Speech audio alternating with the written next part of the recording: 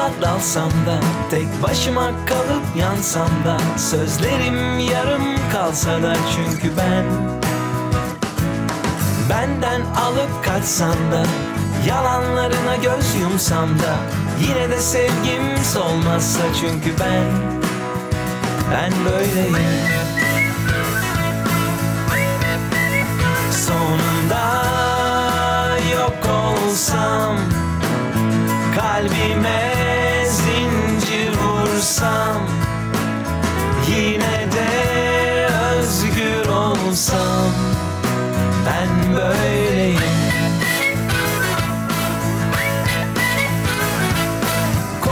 Konuşup dursam da, bir gün sus pus olsam da, bazen surat assam da, çünkü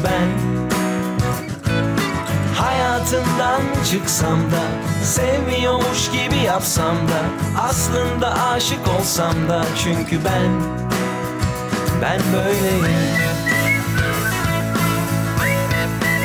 Sonunda yok olsam, kalbime zincir vursam, yine de özgür olsam, ben böyleyim. Ben böyleyim.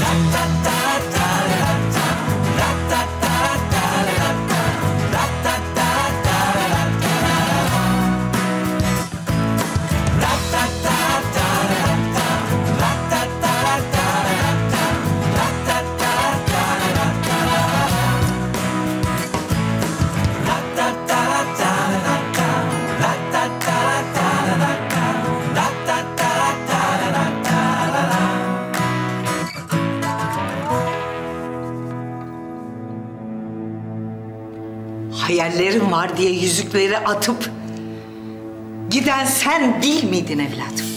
Ha? Ne oldu da fikrini değiştirdin? Bir şey olduğu yok. Yani ben sizi İpek'i üzdüğümü anlayınca... Ha, sen sırf bizi üzdüğün için geldin yani. İpek'in hamile olması bu konuyla ilgili değil. Bu ne şuursuzluktur evladım? Ben ne diyeceğimi bilmiyorum.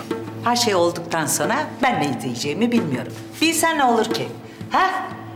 Bir de gelmiş kapıma dikilmişsin, sınavı geçtim diye. Geçsen ne olur, geçmesen ne olur? Melek anne, bakın ben çok pişmanım. Yani bebeğimize de İpek'e de çok iyi bakacağım. Ya sınava da bu yüzden girdim. İzin verirseniz...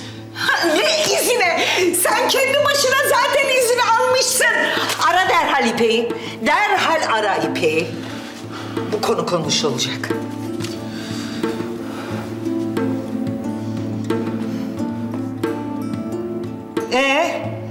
Açmıyor. Bir daha ara, bir daha. Ya bugün bütün gün telefonlarıma cevap vermedi. Bana biraz kızgın galiba. Okula gittim konuşmak için, beni dinlemedi. Ne yaptın ki ona? Bu kadar tepesi attığına göre bir şey yapmışsın. Daha ne yaptın? Bakın, ben de bebeği yeni öğrendim. Ya ilk duyduğumda çok korktum. Yani onun da istemediğini düşünüp... Bu yüzden de... Aldıralım mı dedin yoksa? Ha? Ha? Nerede kızım? Provadan sonra Esin'le bir yere gideceğini söyledi. Ya doktora gittilerse? Bana bak Barış. Eğer kızıma şu kadarcık bir zarar daha gelirse... gebertirim seni! Yemin ediyorum!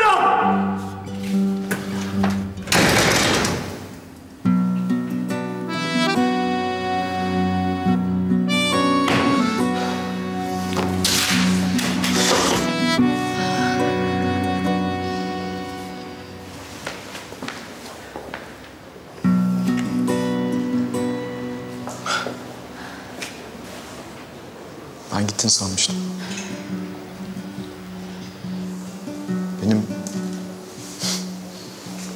özür dileyecek bile yüzüm yok ama aslında benim biraz önce bütün o söylediklerim... Söylediklerini ciddiye almıyorum Erkan. Çünkü saçmalıyorsun. Biz seninle sadece arkadaşız. Bir düşünsene ya. Ya Masal burada olsaydı, ya seni bu halde görseydi. Benim kızımın babası böyle bir adam mı? Daha ne kadar rezil edebilirsin kendini bilmiyorum. Ya benim rezil olmak falan umurumda değil, tamam mı? Ben gerçekten seni... Erkan sus. Söyleyeceklerini duymak istemiyorum. Bu olay yıllar önce bitti. Artık bunu kabul etmek zorundasın. Biz bundan sonra sadece kızımızı düşünerek yaşamalıyız, anlıyor musun? Erkan, kızımın babasını ayyaş olarak tanımasını istemiyorum. Sebebin ne olursa olsun bunu ona yapmaya hakkın yok. Seni son kez uyarıyorum. Ya adam gibi tedavi olursun ya da sen daha çekip gitmeden kızımı da alır, izimizi kaybettiririm. Bir daha da ömrünün sonuna kadar bizi göremezsin. Anlıyor musun? Anlıyor musun dedim.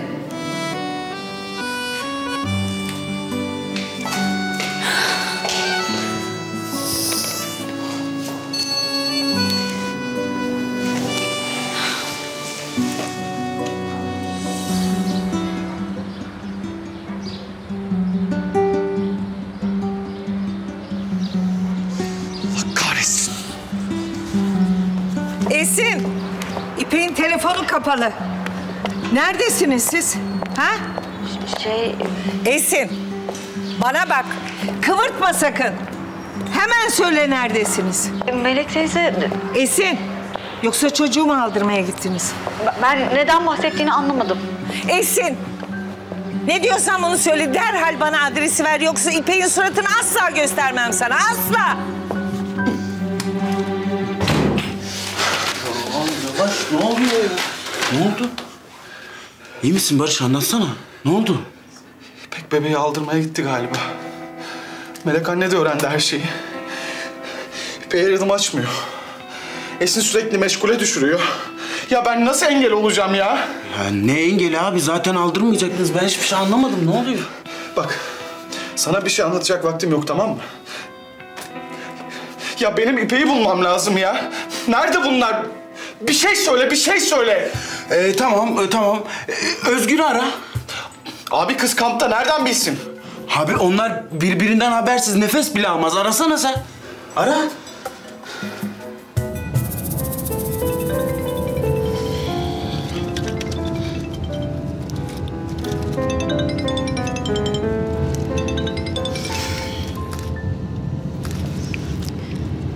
İyi misin İpek böcüğüm? Allah'ım ya, of abicim. Efendim? Özgür, Ha, kraliçem. neredesiniz? Şimdi çıktık ya. Nasıl peki? Durabilir miyiz lütfen? Dur bir saniye. İpek böcüğüm, burası değil, daha gelmedik. Benim inmem lazım. Durabilir miyiz? Abicim durur musun? Dur abi, dur. Dur burada. Özgür, neler oluyor? Esin, ben seni sonra arasam ya da dur bir dakika. İpek çok kötü, şimdi ben arayacağım. Konuşacağım seninle, bir saniye bekle. Al abi. Özgür, Melek teyze hamileliği de aldırma olayını da biliyor. Ne? Sakın İpek'e söyleme şimdi, daha kötü olur. Of Allah'ım ya. Tamam Esin, sen kapat, ben seni arayacağım.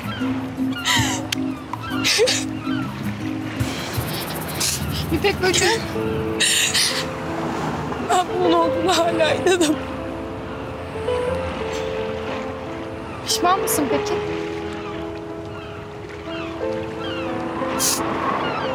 Tamam.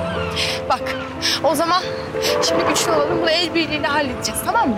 Sen hiç canını sıkma. Şimdi hadi kalk, bak burada ziyan ettin kendini. Tamam, hadi gidelim biz. Hadi güzelim, hadi.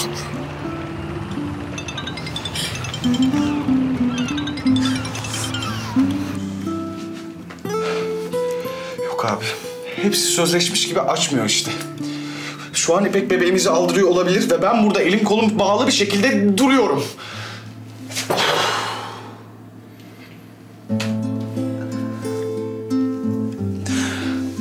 Allah'ım ben ne yaptım ya? Resmen gerizekalılığım yüzünden İpek'i de bebeğimizi de kaybettim. Dur abi, bu kadar emin olma.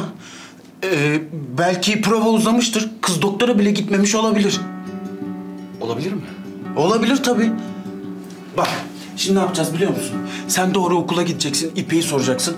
Ben de Melek teyzenin bir ağzını arayacağım. He? Hadi. Tamam hadi yürü. Yürü. Barış!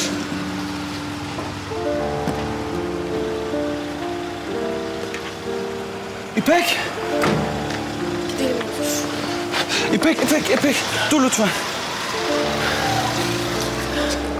Sen çık. İpek. Hepsi benim yüzümden. Ben çok pişmanım, çok özür dilerim. Barış, bunun pişmanlığı mı olur ya? Sen beni nasıl bir duruma soktuğunun farkında mısın? Ya bir konuşabilseydik, ben her şeyi... Biz konuştuk Barış. Biz seninle konuştuk ama sen bana ne istediğini söyledin. Evet. Bak ben çok düşündüm. Sen haklıydın. Nasıl yani? Of.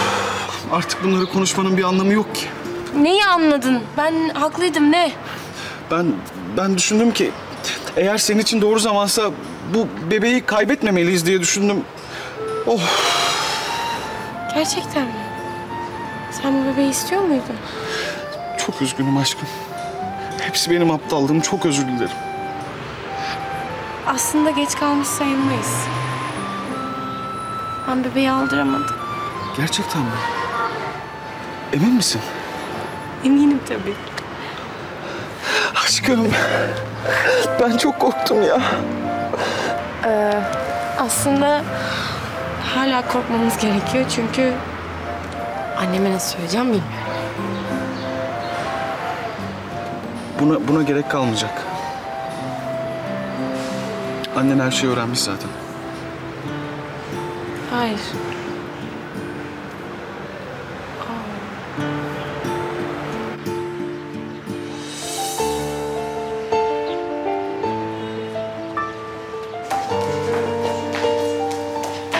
Ay affedersiniz, benim kızım buradaymış. İpek Taşkır. Acaba nerede? Kaç tane randevusu? Ay bilmiyorum işte, İpek Taşkır diye bakar mısınız oraya lütfen? İpek Taşkır, Doktor Şükran Keskin'in hastası. 5. kat kadın doğuma çıkıyorsun. Teşekkür ederim. Evi bulacağım diye bir sıkıştım. Yani az daha. Düşmeyeydin oğlum peşime. Ama memleket bensiz çekilmiyor değil mi lan? Ya ne sensiz çekilmiyor. Oğlum kız peşinde, abisi peşinde. Adalet teyze ağlıyor. Git bak dedi. Dayanamadım geldim bakmaya. Bana bak, ikna etmeye geldiysen aklına şaşarım. Biliyorum benim gönlüm başkasında. Ya bırak Allah aşkına, 2 sene her gece kafamı yedin ya. Her gece. Ben senden daha önce anladım aşık olduğunu, unuttun mu? Doğru lan. Nasıl daha bire söyleniyordum değil mi kıza? Meğer ateş için yanıyormuş da haberim yokmuş be. Bu işler böyledir oğlum. İnsan sevdiğini yerden yere vururmuş. Ama merak etme, halledeceğim. Baksana şuna bir şey olmuş mu? Ya. Allah Allah. Sen kıza işaret flaşörünü çaktın mı? Yok, fırsat olmadı. Ben geldim, o gitti. Kampta şimdi. Arkadaş çıldıracağım ya. Bir işin de düz gitsin ya. Kalk elini yüzünü yıka. Ne? Halledeceğim tamam. Dükkanı da buldu. Kurum kuruluyor şimdi. Hemen harekete geçmezsem bu kadın sürecek bizi buradan. Ama öyle deme kocişim. Bak gidince sen de çok seveceksin Ayvalı. Yok öyle ya ama. Ben de kutumu açıyorum o zaman. Hadi bakalım. Açma kutuyu, söyletme kötüyü Fevzi. Aşkım ya. Sen hepimiz oradan bir çay yapsan.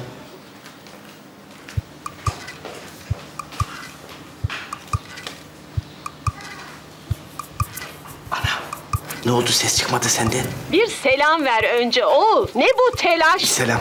Ana, durum bildiğin gibi değil ya.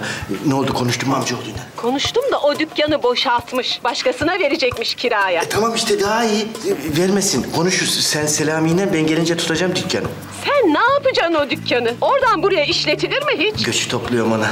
Haftaya çoluk çombalak elini öpeceğiz inşallah. Aa, çok şükür hasretlik bitiyor desene. Öyle vallahi. Bana bak, ben söyle ona, gelince kira işini hallederiz. Hiç merak etme. Şimdi gidip hemen kendim konuşacağım. Ana, bak ne diyeceğim. Aramızda kalsın, Mualla'ya deme sakın, sürpriz yapacağım. Karı kısmına laf düşmez zaten. Kocası nerede, o da orada. Ben de öyle dedim zaten. Ben nerede, o orada. Hadi selametle.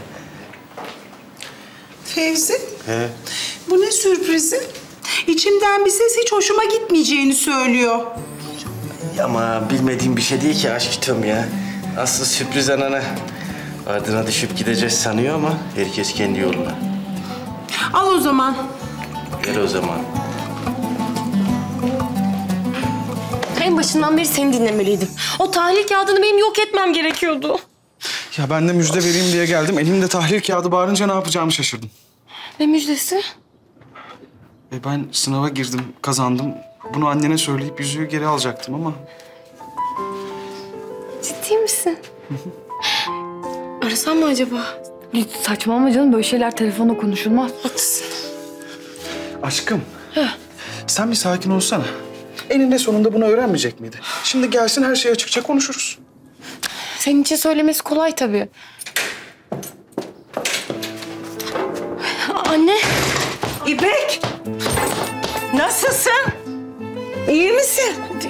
İyiyim. Acınsızın? Yavrum böyle şey hiç anlatmadan yapılır mı? Yani tek başına mısın? Sahipsiz misin sen? Ay. Anne ben bebeği aldıramadım. Doktor hamileydi. Tam alacakken doğum sancısı tuttu. Bir anda apar topar götürdüler. Ben de çıktım oradan. Ha? Duruyor mu yani?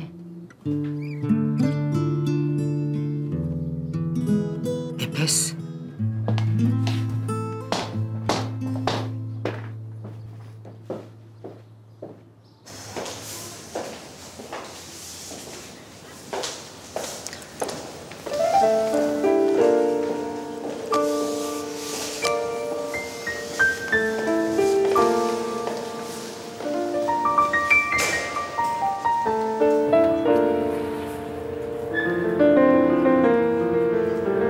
Mutlu musun Eylül? Al işte bak gidiyor. Artık gözünün önünde olmayacak. Bundan sonra kiminle uğraşacaksın çok merak ediyorum. Ben sadece görevimi yaptım Cavidan. Ha evet. Hırsın sayesinde onu buradan gönderdin. Onu gerçekten sevseydin bunların hiçbiri yaşanmazdı biliyorsun değil mi? Ama artık çok geç.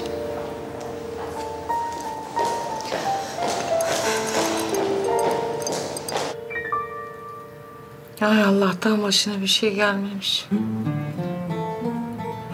Ya bir şey olsaydı? Doktorun da sancısı tutmuş. Bu ara bütün kadınlar hamile. Ay Melek Hanım, sen ne yapacaksın şimdi?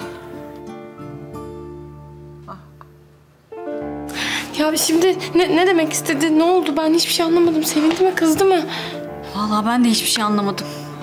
Ay bir şey söyleyeceğim. Bir susuyor, bir konuşuyor, bir duruyor. Bir tuhaf yani. Melek komiseri tanıyorsan bu hal pek hayra alamet değil. Tatlım, istersen ben gidip konuşayım Melek teyzeyle. Belki beni dinler. Yok, bence bu işi biz halletmeliyiz. Zaten kızgın. Barış haklı.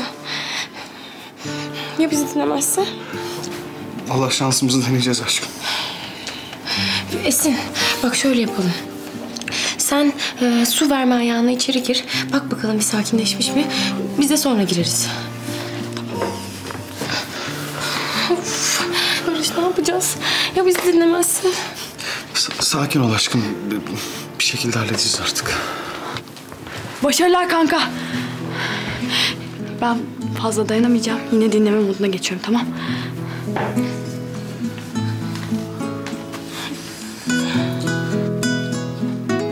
Melek teyze.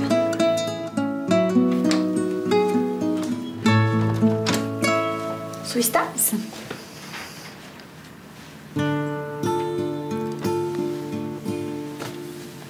Ne o? Kendileri gelemedi, seni mi yolladılar elçi diye? Yo, sen öyle hiçbir şey söylemeden gidince merak ettik. Ne diyeyim kızım? Sanki dış kapının dış mandalıyım. Her şeyi en geç ben öğreniyorum. Telaşı da cabası.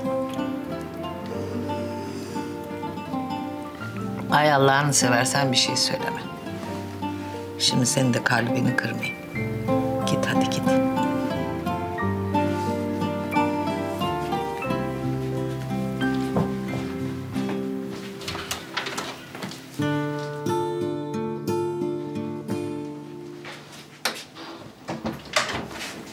Ne dedi?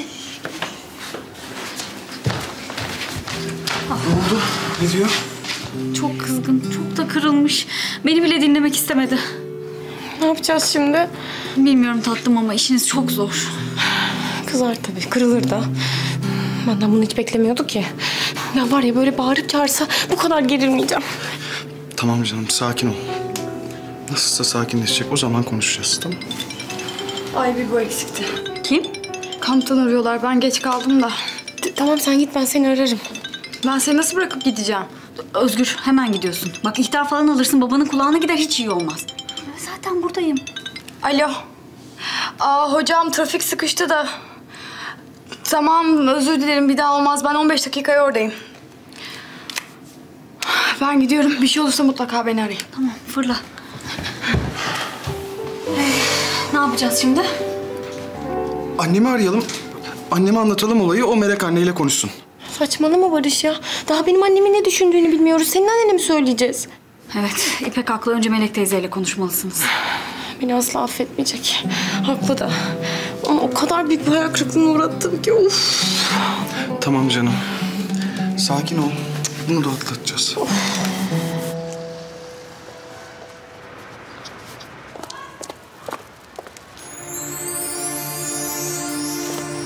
Pardon. Ben bu apartmana yeni taşındım da burada oturuyorsunuz galiba. Git işine be. Dur hemen celallenme. Gerçi insana sinir bu kadar mı yakışır? Benden çok iyi komşu olur. Ev alma, beni al. Git ya. Allah Allah.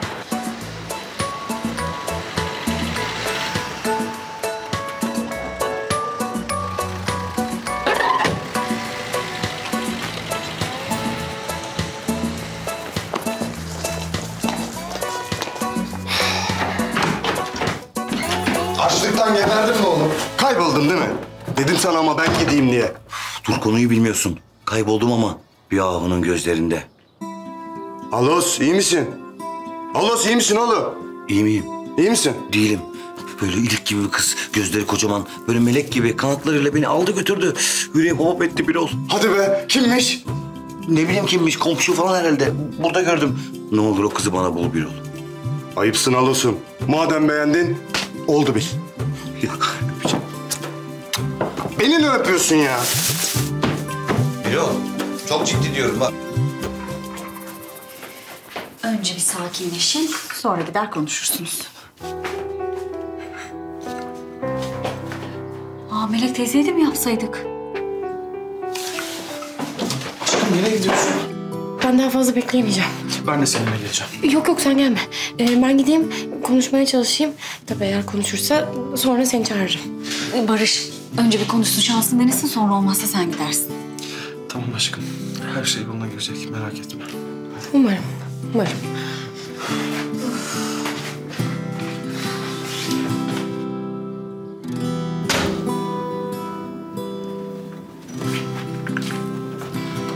Anneciğim ben sana kahve getirdim. Bir de seninle konuşmak istiyorum. Barış içeride mi? Evet içeride. Çağır gelsin buraya. Anne. Ne diyorsam onu yap. Kahve falan da istemem.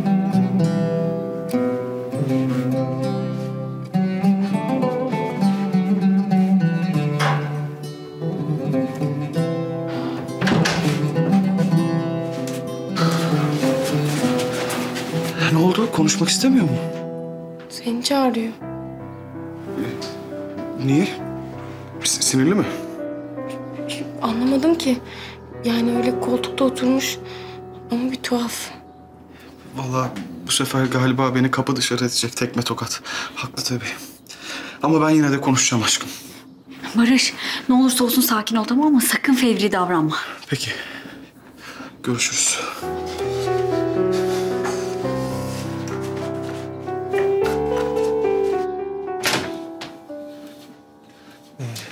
Melek anne, benimle konuşmak istemiştiniz. Kapıyı kapat gel.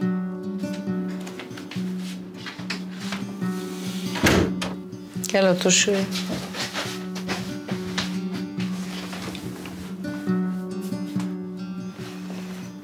Demek sınava girdin. Girdim, kazandım da. Bakın isterseniz. Yalnız ben görevlilerle konuştum. Bir aya kadar atamalar başlayacakmış. Devlet tiyatrosu ya. Doğu hizmeti var tabii. Ama olsun, ben gider gelirim. Demek her şeyi düşündüm. Yani aslında siz İpek'i Doğu'ya göndermezsiniz diye düşündüm. Tabii ben de burada kalmasını tercih ederim. Hafta sonları gelirim ben, problem değil. Gerek yok. Çünkü hiçbir yere gitmiyorsun.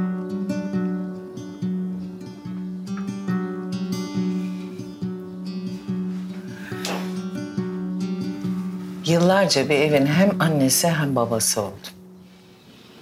Aile kurmanın zorluklarını çok iyi bilirim. Ben de öğrenmeye çalışıyorum. Garantili bir iş dediniz. Haklısınız. Ben elimden geleni yapmaya hazırım. Evet de bu yüzden hayallerinden vazgeçtin. Vazgeçme sakın. Çünkü bu hayaller, bu yarım kalmışlık ömrünce seni huzursuz edecek. İçini kemirip rahatsız edecek.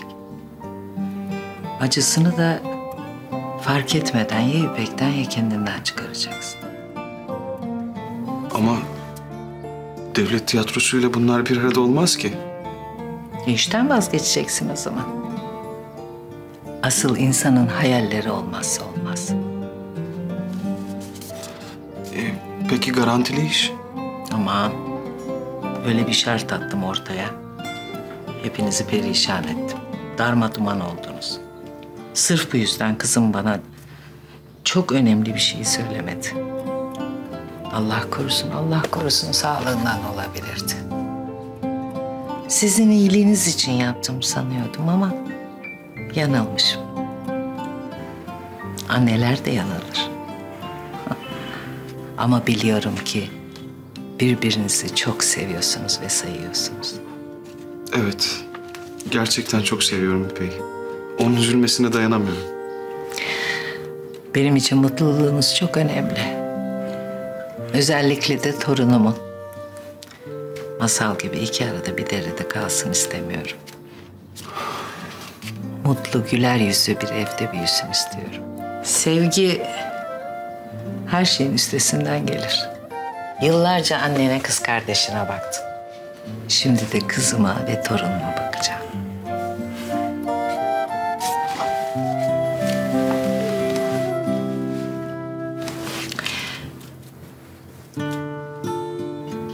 Ben sana güveniyorum Barış. Yani evlilik için şartınız? Hep el ele, diz dize olmanız. Size söz veriyorum Melek anne. Ne bekliyoruz? Hadi düğün hazırlıkları yapılsın. Anne, ben doğru mu duydum? Sen evlenmemize izin verdin mi? Aa, sen kapı mı dinliyorsun? Anneciğim.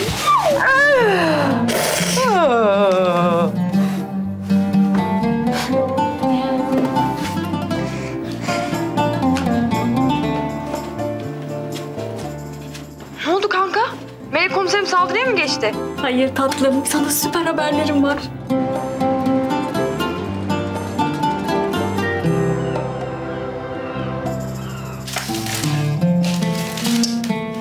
İnanmıyorum ya. Ne gündü? Yani sabah neredeyse kürtaj olacaktım. Şimdi yarın nikah günü almaya gidiyoruz.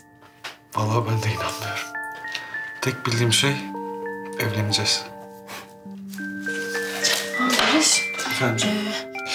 Hamile olduğumu Sütnem'e söylemeyeceğim. Anneme de öyle söyledim. Yani şimdi düğünden sonra zaten Ayvalık'a gidecek. Düğüne kadar da söylemeyiz. Gerek bile yok yani. Neden peki? Ya biliyorsun şimdi 40 tane laf edecek. Düğünü burnumuzdan getirecek falan. Sen nasıl istersen aşkım.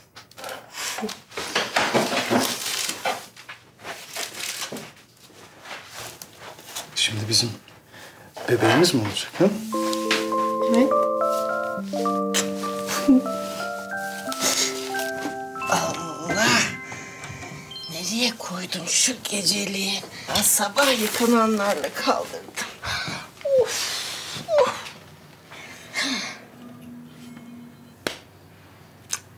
Ah Kehribar'ın, ah ne olacak senin bu halin? Kızın eşyalarına karıştırdım besbelli. Of! Nereye koydum ben bunu? bakalım. Of.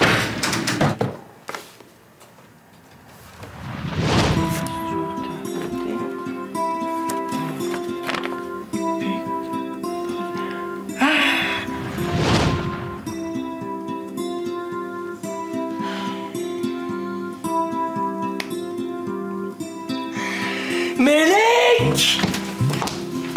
Ay neden bağırıyorsun anne? Hepiniz bir oldunuz, beni ayakta uyutacaksınız ha? O ne demek o? Anlamazdan gelme, fena yaparım Melek. Neden apar topar düğüne kalktınız belli oldu. Yok oğlan sınavı kazanmış da, yok özür dilemiş de, yok uzamasınmışmış. Sen şuna kız hamile desene Melek Hanım.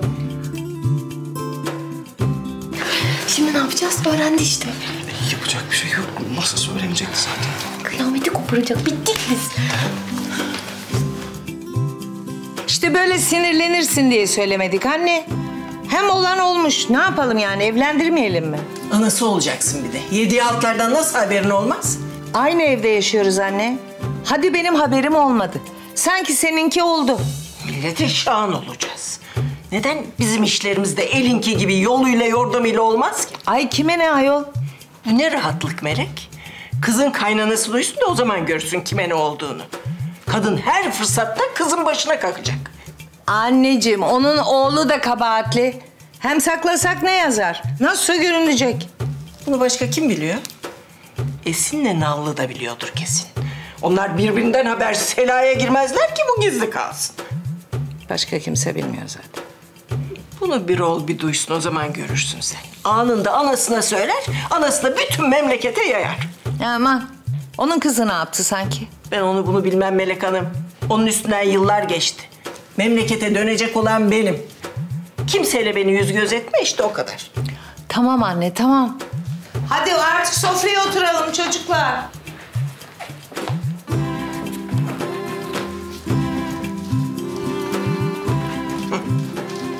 Bunların yediklerin hale doyurmuştur karınlarını. Ben de sayelerinde davul gibi şiştim. Neremize yiyeceksek artık. Abi bir bakar mısın? Ne var kızım ya? Tam çıkıyoruz abi diyorsun.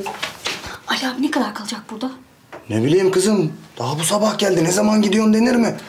Hem ne zararı var? Özgür senin kankansa o da benim kankam. Aynı şey mi? Yakında bütün kırıkların toplanacak buraya. Laf etme kızım. Var yok bir arkadaşım var. Bana destek atmaya gelmiş. Ne desteğiymiş bu? Ya hani bu memleketteki iş var ya, onun için. Bittiyse biz çıkıyoruz. Hani evde durup gözüne batmayalım. Abi. Ya yine ne var kızım? Ben Melek teyzedeyken Erkan geldi mi buraya hiç? Yok. Aradı mı peki? Ya gelmedi de aramadı da. Neden soruyorsun? Hiç. Bugün hiç ortalıklarda görünmedi de acaba ben yokken... Ya gelmedi dedik ya. Zaten eksik olsun. Hadi biz çıkıyoruz.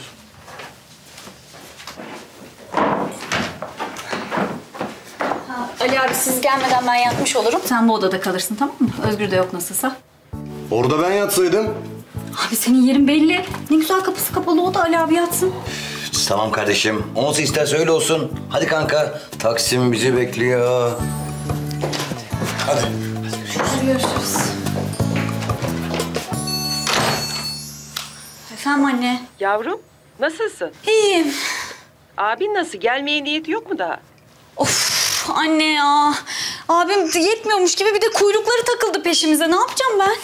Bak eğer bu evlilik işinden vazgeçmezseniz abim temelli buraya yerleşecek, haberiniz olsun. Ali Osman'ı diyorsan onu ben yolladım. Abini alsın gelsin diye. Anne, bu Ali abinin halledebileceği bir iş değil. Babama söyle vazgeçsin bu sevdadan. Ben de abimle konuşacağım zaten. Yarın sabah erkenden nikah günü almaya git. Annene de haber vermeyi unutma. Artık bir yolunu bulur anlatırsın. Hangi yol? Hepiniz yolu yordam sapıtmışsınız. Anneciğim artık kızdın, bağırdın, tamam bitti. Bak düğün konuşuyoruz. Ben artık müsaadenizi isteyeyim. Eve gidip annemi arayayım. Sütüne iyi geceler.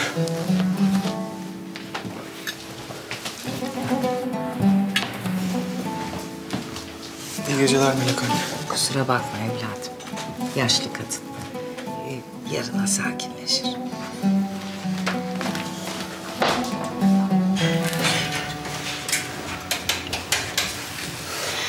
Saatini kurmayı unutma. Eğer istiyorsan ben seni erkenden uyandırırım. Nikah tarihine geç kalma. Vallahi ben heyecandan uyuyamayacağım galiba. Ben de. Aşkım, senden bir şey isteyeceğim. Tabii. Şu son 2 gündür yaşadığımız şeyler var ya, bir daha böyle şeyler yaşamayalım. Sen bana ne istediğini açık açık söylersen ben de daha iyi anlarım seni. İyi de sen de bu kadar kör olma. Yani söylemek istediklerimi anlamaya çalış biraz. Peki. Demek ki bundan sonra birbirimizi daha dikkatli dinleyeceğiz. Ama ben de senden bir şey isteyeceğim. Biliyorum yarın bizim çok işimiz var ama bir ara doktora gitsek. Ya ben daha hiç gidemedim kontrole. Hem belki bebeği de görürüz. Ciddi misin? Bu kadar erken görebilir miyiz? Bence görebiliriz. Hem belki kalbini falan da duyarız. Vallahi ben çok heyecanlandım. O zaman sen bir doktor bul yarın. Hemen gidip gösterelim. Bebeğimizle tanışalım. Tamam hayatım. Ay, iyi ki o doktorun sancısı tuttu ya. Tamam, boş ver. Bunları konuşmayalım artık. Yarın görüşürüz. Görüşürüz. Esin bize mi geliyorsun? Gelsene. Yok hayatım ya. Masalı uyuttum. Erkan'a bakmaya gideceğim. Okuldan sonra hiç görmedim. Sen karşılaştın mı hiç? Yok karşılaşmadım. Bence gayet iyi de oldu. O kadar kızgınım ki ona. Sahi ben gittikten sonra ne oldu? Dur ben bakayım Erkan'a sana uğrarım. Tamam.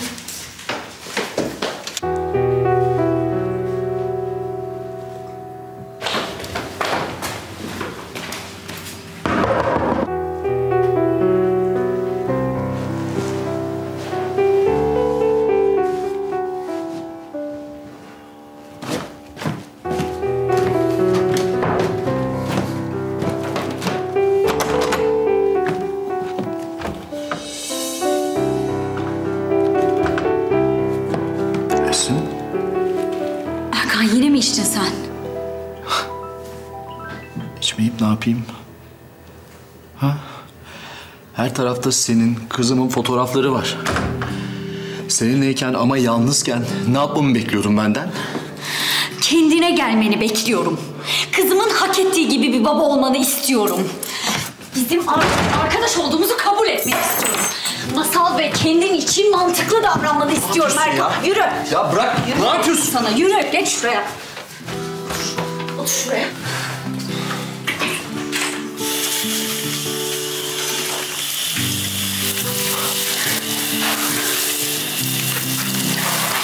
Ya bırak beni ya. Bırakmayacağım. Sen kendine gelene kadar seni de bu işin peşini de bırakmayacağım Erkan.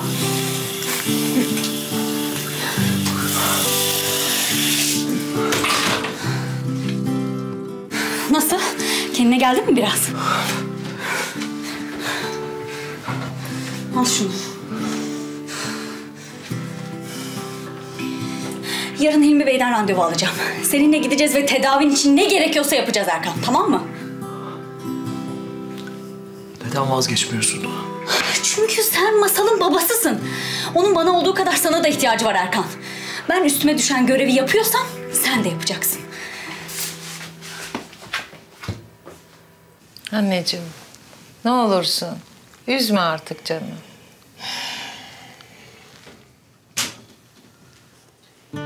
Gel kızım. Gelsin de tepene çıksın.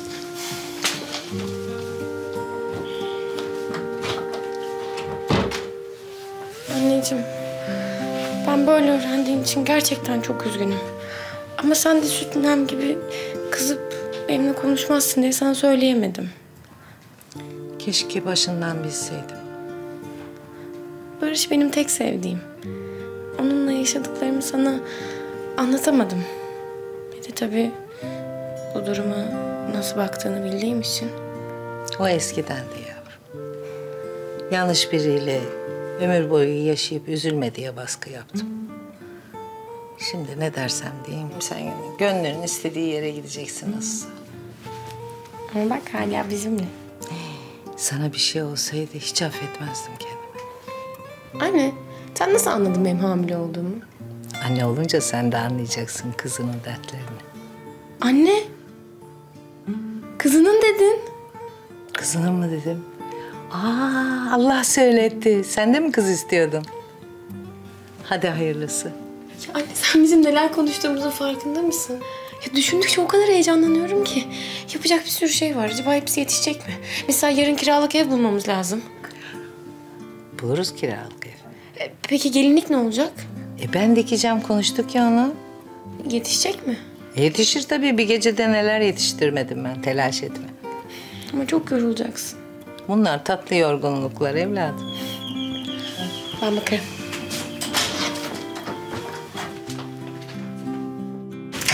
Özgür, kamptan nasıl çıktın sen? Aç mısın? Gel. Gel sana yiyecek bir şeyler hazırlayayım. Anne, hoşuna gitmese de İpek hamile. Ve biz birkaç güne kadar evleniyoruz. Söylenmem bu gerçeği değiştirmez. Aferin Barış. Hem böyle saçmalıklar yapın hem de suçlu benmişim gibi azarla beni. Madem ne düşündüğümün önemi yok, o zaman size mutluluklar evladım. Of anne ya. Of. Abi bir sakin ol. Yani kadına biraz önce babaanne oluyorsun dedim. İnmediğine dua et. Sakin. Size mutluluklar deyip kapadı telefonu yüzme. Tamam. Yarın ararsın. Şimdilik bir dursun kendi halinde. Hem sen onun tek oğlusun. Düğünü kaçıracak değil ya. Ama Allah İpek'e sabır versin. Serpil Sultan onun burnundan getirir. Benden söylemesi. Çok iyi oldu. Süper. Aferin. Asma suratını kanka. Siz ne badireler atlattınız. Oğlum sen Melek teyzeyi yola getirdin be. Kadın ne düğün ne de salon işine karıştı. Bunu da atlatırsınız. Haklısın abi. Ben niye moralimi bozuyorum ki? Hadi şu bilgisayardan salona yakın evlerin listesini çıkaralım. Burada bir tane var.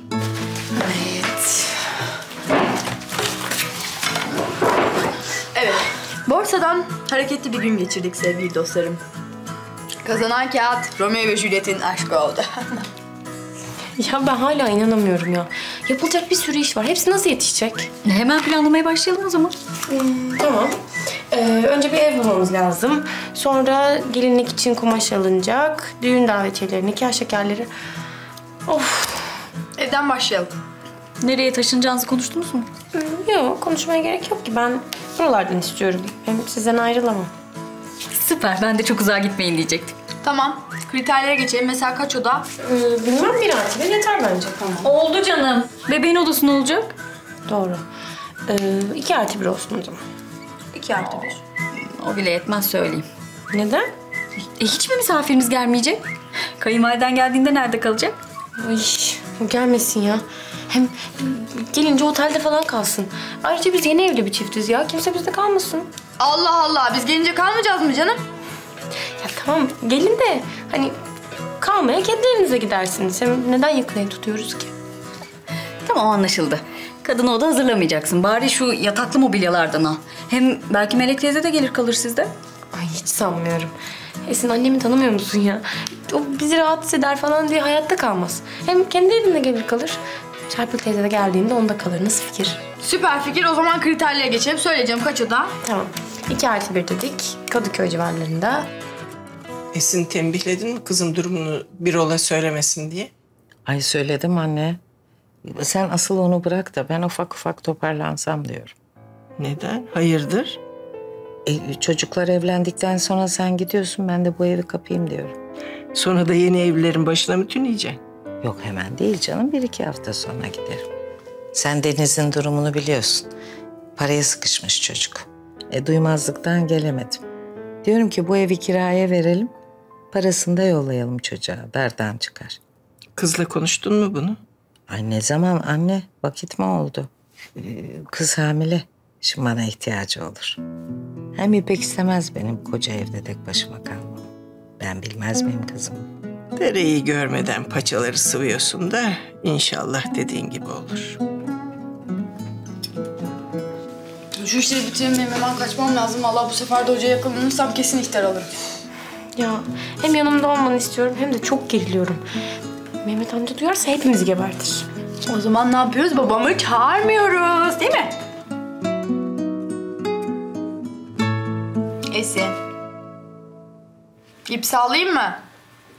Daldın gittin. Ay sanki senin kızın evleniyor. Masada daha çok var, merak etme. Erkan'a canım sıkıldı. Yine ne yaptı? Gerçi son yaptığı aksiyondan sonra başka bir şey yapmasına gerek yok. Ne? Yalan mı? Allah Allah. Adam çıkmış sahnede kadeh kaldırmış. Yuh ya. Senin şahitliğin de ortaya çıktı. Esin ne oldu? Aşağı inip konuşacaktın. Ters bir şey mi söyledi sana? Yine içiyordu. Ay yuh abi. Adamın damarlarında kandan çok alkol dolaşıyor. Ya bırak. Kendi pisliğinde boğulsun gerizekalı. Özgür bahsettiğimiz masalın babası. Allah Allah. O niye iplemiyor bu durumu acaba sen bu kadar önemsiyorsun? Çünkü benim yüzümden içiyor. Allah Allah. Bugün okulda içkiyi senin yerine koydum. Onu bırakırsan bana verebileceğin bir şey var mı dedi. Ay iyice vicdan yapıyor bu. Demagoji yapıyor gerizekalı. Ya bırak ya. Allah Allah. Şimdiye kadar aklı neredeydi? Ya Özgür, Erkan Hoca'nın Esin'i unutamadığını hepimiz biliyoruz. Geçecek oraları canım. Sürecek eşeğinin ideye. Bu kız onu unuttu, bitirdi değil mi? Ne olursa olsun o bunu atlatana kadar onun yanında olmalıyım. Zaten konuştuk. Yarın doktora gidiyoruz. Oo bu ne be? Allah'ım kaçtı, Allah'ıma kaçtı. Allah kaçtı. Açıl be!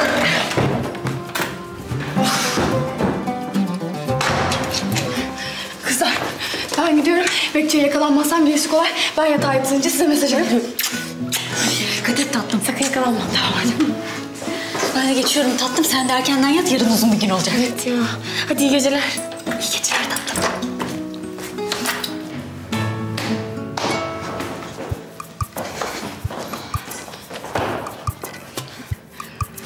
Yine mi sen ya? Uyumdur. Bulduğumu bırakmam. Hem komşu olduk demiştim. İnanmamıştın değil mi? Çekil. Sen nereye gidiyorsun bu saatte bakayım? Hem hala hangi dairede oturuyorsun söylemedim bile. Allah Allah. Çattık gece gece ya bak. Benim bir abim var. Üzerine salarım dünyanı sapıtırsın. Çekil. Gelsin. Kimseden korkum yok. Gerekirse kat kat dolaşır yine bulurum seni. Hı hı. Çok ararsın. Hadi canım. Hem nazlı hem asi. Hastasıyım. Ali abi nerede? Ha, aşağıda taksiye parayı veriyor, gelir şimdi. Abi ne olur sessiz olun. Masal uyuyor. Tamam. Şanslı günümdeyim. Yavaş Alos, yavaş. Çocuk uyuyor oğlum. Kardeşim ya kusura bakma pardon. İyi geceler. Ne oldu? Yine onu gördüm. Hadi ya. Tabii canım ne bu böyle ya sabah akşam tesadüf olamaz. Ya Birol bu kızı bana yapman lazım. Bak ben sana nasıl yardım ediyorum? Ayıpsın adamım. Sen kızı göster yeter. Bak şuraya yazıyorum. O benim olacak oğlum. Onun da bana ne gözü var ama işte böyle havalanmalar, nazlanmalar. Ben yer miyim ya? Yersin. Bu kez olmaz. Kokumu koklaya koklaya gelecek buraya. Göreceksin. Alçaktan uç Alos, alçaktan. Alçalamam, havalanmışım bir kere. Hadi git zıbar. Belki rüyanda görürsün. Belki de. Çekil.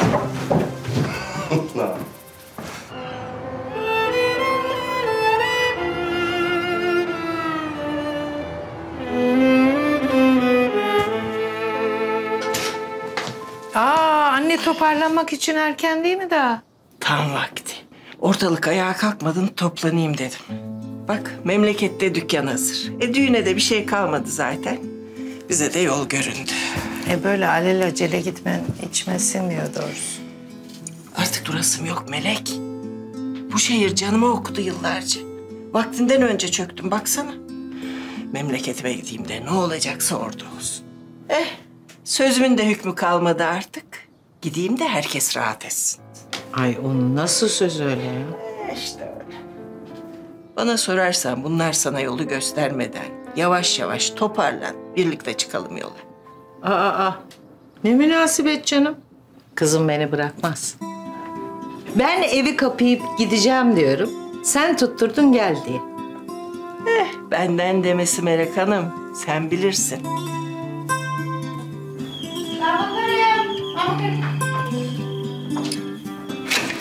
Aşkım ne yaptın? Halledebildin mi başvuruyu? 3 gün sonra evleniyoruz. Ciddi misin? Ay kızım öyle zıplamasana. Dikkat edeceksin artık. Tamam anne. Yalnız senin de imzan gerekiyormuş. Hadi hazırsan çıkalım. Önce nikah dairesine gideriz, sonra da eve bakarız. Tamam zaten biz dün gece kızlarla liste yaptık vakit kaybetmeyelim diye. Ciddi misin? Ben de dün gece Şener'le yaptım. Sahneye yakın bütün evlerin listesini çıkardım. Ama ben burada oturmak istiyorum. Canım her gün onca yol çekilir mi ya? İyi de kızlar burada oturuyor. Annemler burada oturuyor. Hem bebek doğduğu zaman annem onca yol nasıl gidip gelecek Barış? Haklısın ama... Bir görelim de evleri. Sonra karar veririz. Anne sen de mi geliyorsun? Siz yorulmasaydınız Melek anne. Gelinin kumaşı almayacak mıydık? Ha doğru. Tamam o zaman git gel yapmayalım. Boş boşuna vakit kaybetmeyelim. Hadi beraber çıkalım. Dakika bir, gol bir Melek Hanım. Hadi hayırlısı.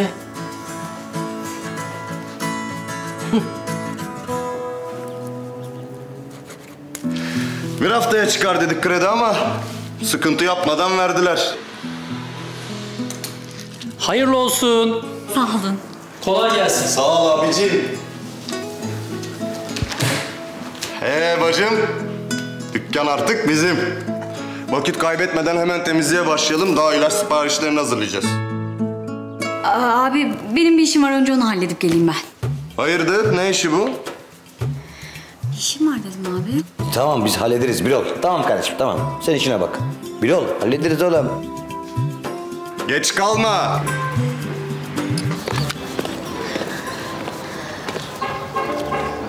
Erkan, ben geliyorum. Umarım ayık ve hazırsındır. Bir saate kadar doktorda olmamız gerekiyor.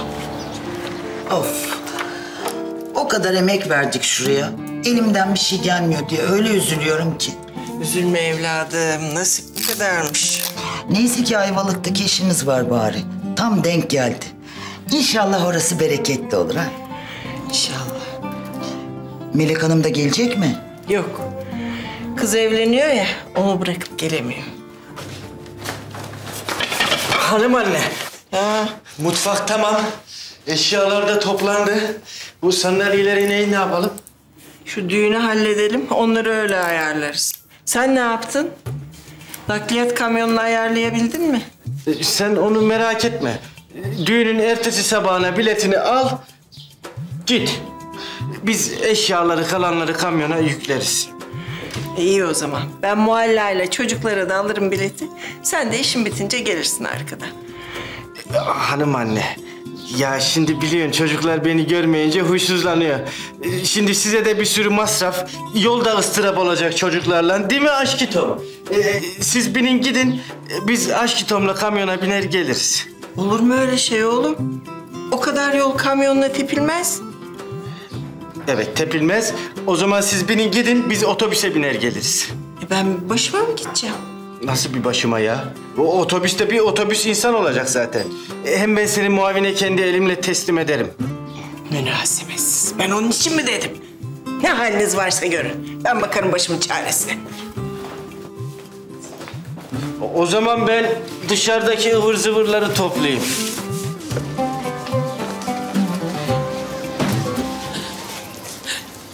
Of Fevzi ya.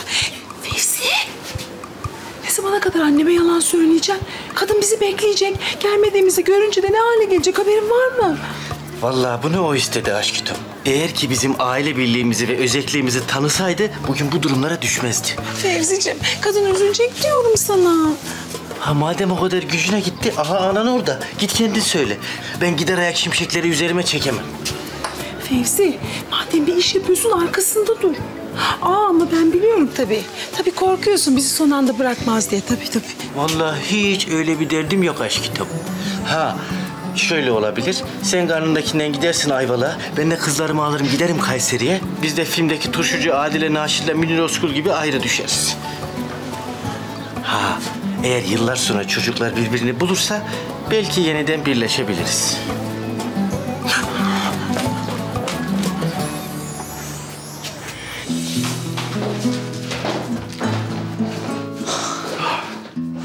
Aşkım burası çok güzel değil mi?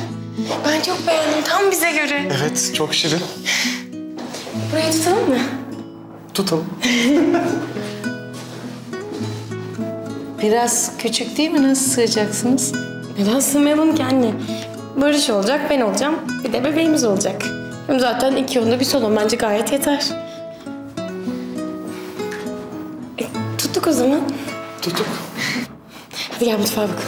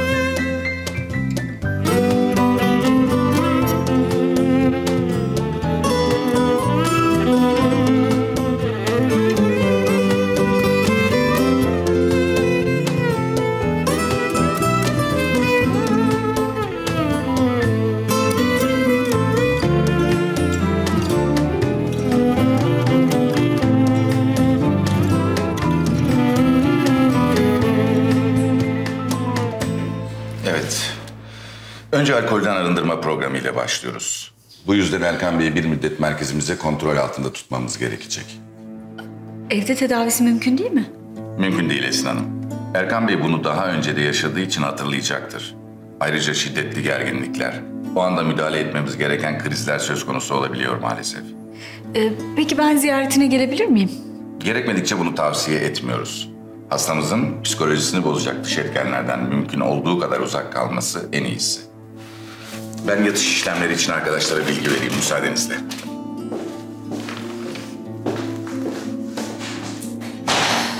Erkan, doktoru duydun. Bugün yatışını yapacaklar. İstersen anahtarını ver, ben evden ihtiyaçlarını getireyim.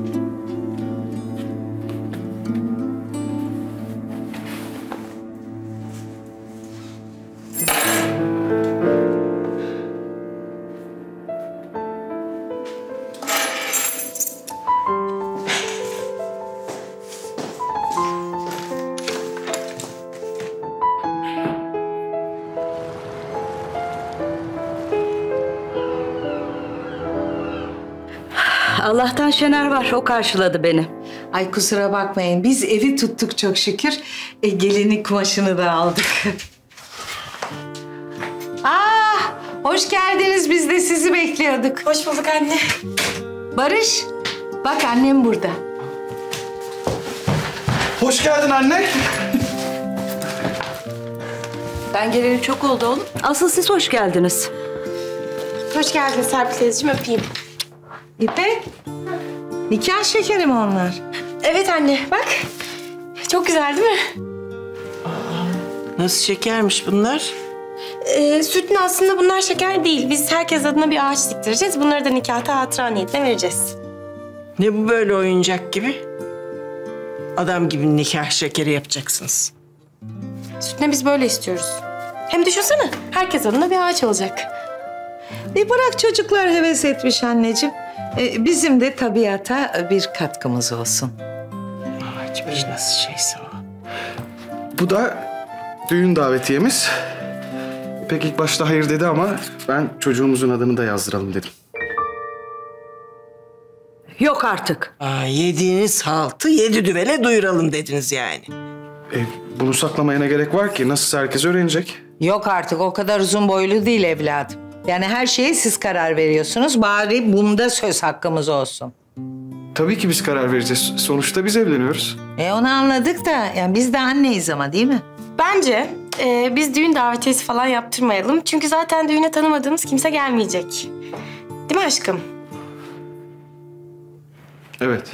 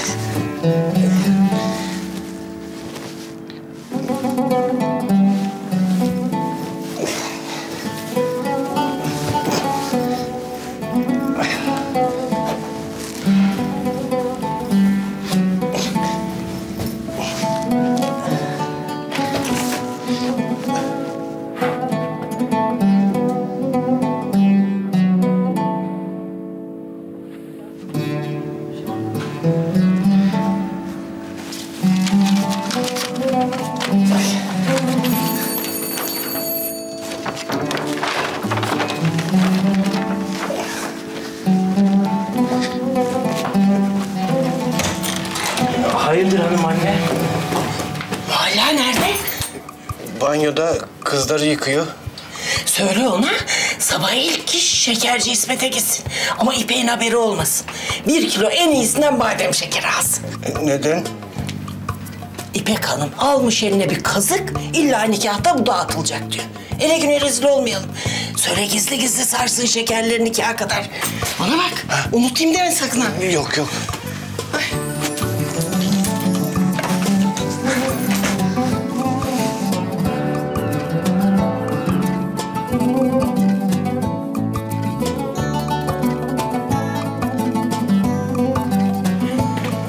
Başladın mı? Anca. Biz de dükkanı topladık bugün. Düğünden sonra da masaları, sandalyeleri kamyona yükler, öyle çıkarız dedi Fevzi. Anlaşılan ben yalnız gideceğim. Anne. Hı?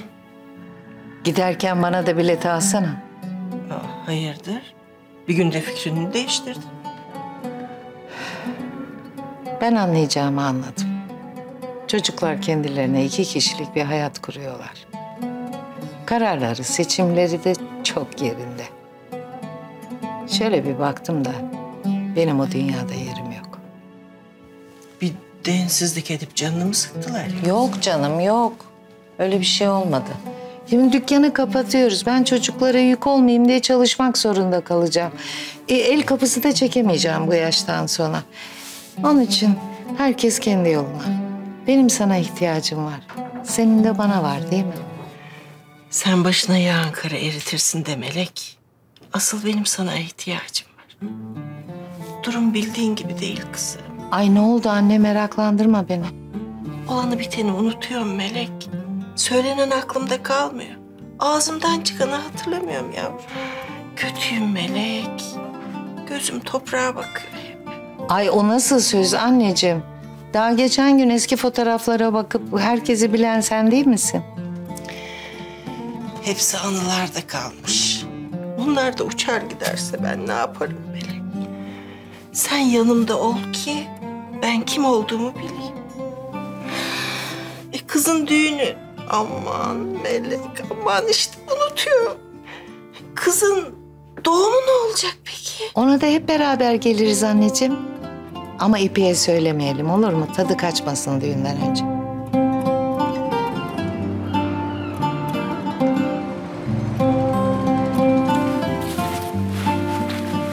Bak, burası böyle düğmeli. Ne diyeyim, çok güzel gözüküyorsun. Hadi oyalanmayalım. Tamam. Hadi evet. Hadi, Mobilya, mutfak eşyası derken akşam edeceğiz zaten. Hadi. Anne, masal sana emanet. Biz çıkıyoruz. Ne oldu? Ya hayır ya. Ateşe düşmüş gibi. Ne bağırıyorsun Melek? Ay aksilik işte. Ay Melek Hanımcığım, ay ne yapsanız artık yetişmez bu düğüne. Çocukla evde bırakılır mı bu ortaya ha?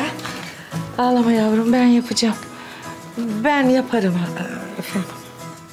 Ya bence boşuna zahmet etmeyin. Yani çarşıya çıkmışken bakalım başımızın çaresine. Serpil Hanımcığım, yaparım dedimse yaparım. Siz gidin efendim. Hadi bakalım.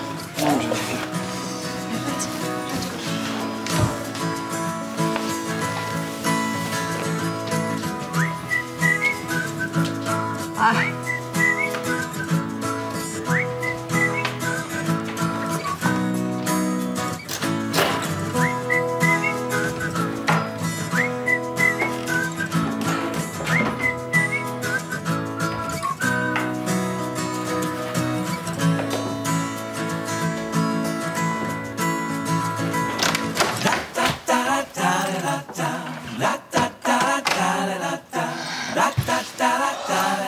Abla. Sen de kimsin be? Sensin. Senin ne işin var burada be? Allah'ım rüya değilsin, gerçeksin sen. Birol abi! Birol abi! Allah'ım gerçeksin sen, rüya değilsin. Birol! Özgür! Sen nereden çıktın? Sen kampta değil miydin ya? Abi ben İpek'in düğünü için kamptan kaçtım. Ama bu gerizekalı burada ne işi var? Dün bana asıyordu yavşak, şimdi de yatağında. Nasıl ya? Nasıl? Yok, asılma yok. Anlattım ya sana dün gece. Kız gelip beni bulacak dedim, buldu işte. Abi bu senin arkadaşın mı? Allah belanı vermesin Alos. Ne işin var kızın yatağında? Lan bu kızın yatağı mı? Oğlum hani sana anlattım ya hani Esin'in ev arkadaşı. Kampta diye adı Özgür işte bu. Aa bu mu? Aa, tüh be. Yanlış herif desene. Kusura bakma yenge. Ben bilemiyordum ki. Özür dilerim ya. Ne? Çık! Hadi çık! Çık! Allah'ım yarabbim! Adamım ben senin kız olduğunu vallahi bilmiyordum. Dostum Allah belanı verecek. Vermese de ben bela olacağım sana. Ulan yenge dediğin yetmedi bir de böyle bağır da anlamadıysa da anlasın. Ya beni dinle. Senin kız olduğunu bilmiyordum. Yoksa yapar mı böyle bir şey ya? Sus Alos. Sus yoksa o dilini koparıp münasip bir yerine... Lan rezil kepaz olduk sayende be. Herife bak ya. Bir de gelmiş çullanmış yatağıma ya. Allah'ım ya Rabbim.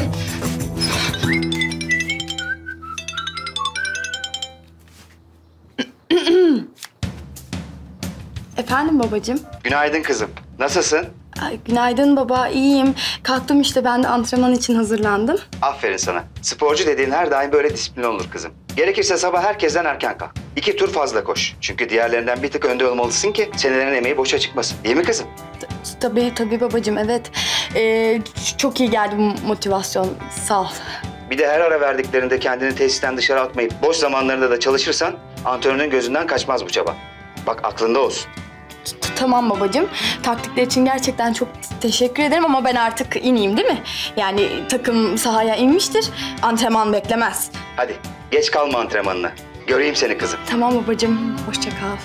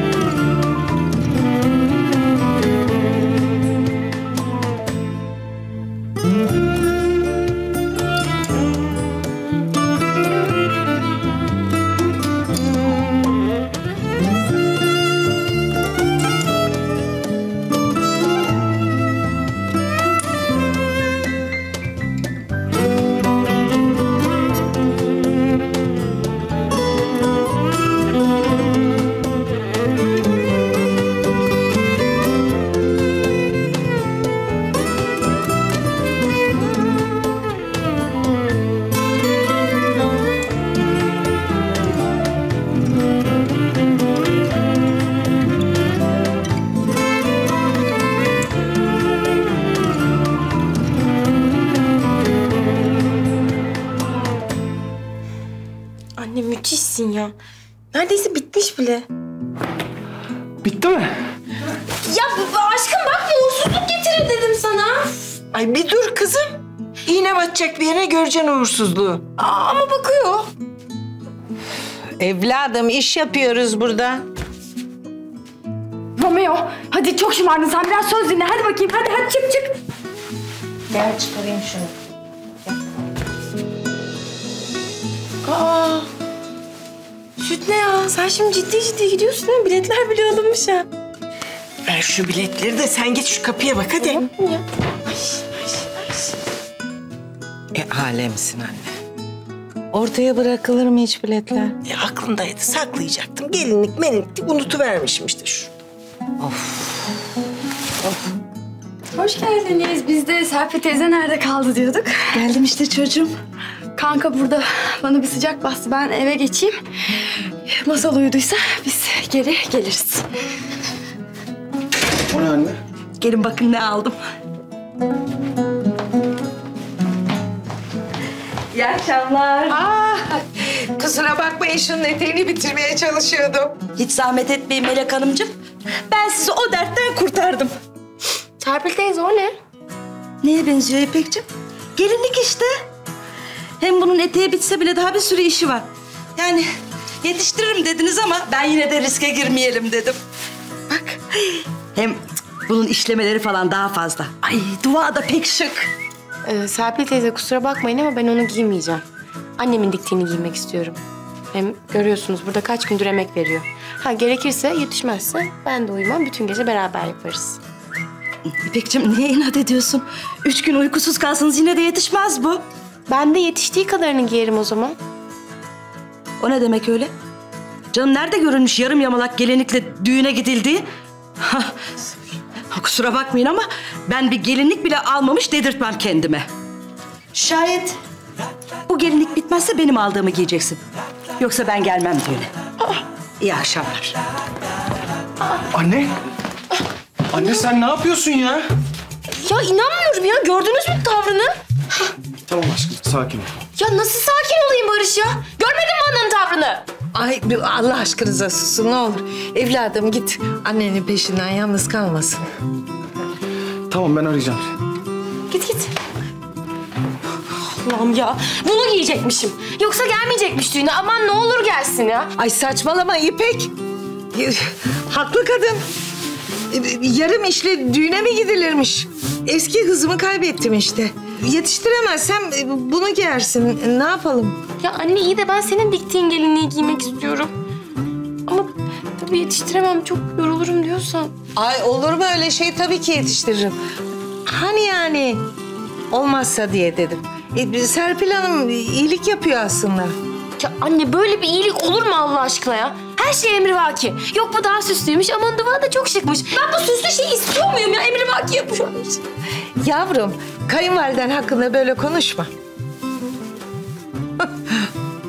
Bir türlü de anne demeye alışamadın. Teyze dedikçe kadının suratı düşüyor.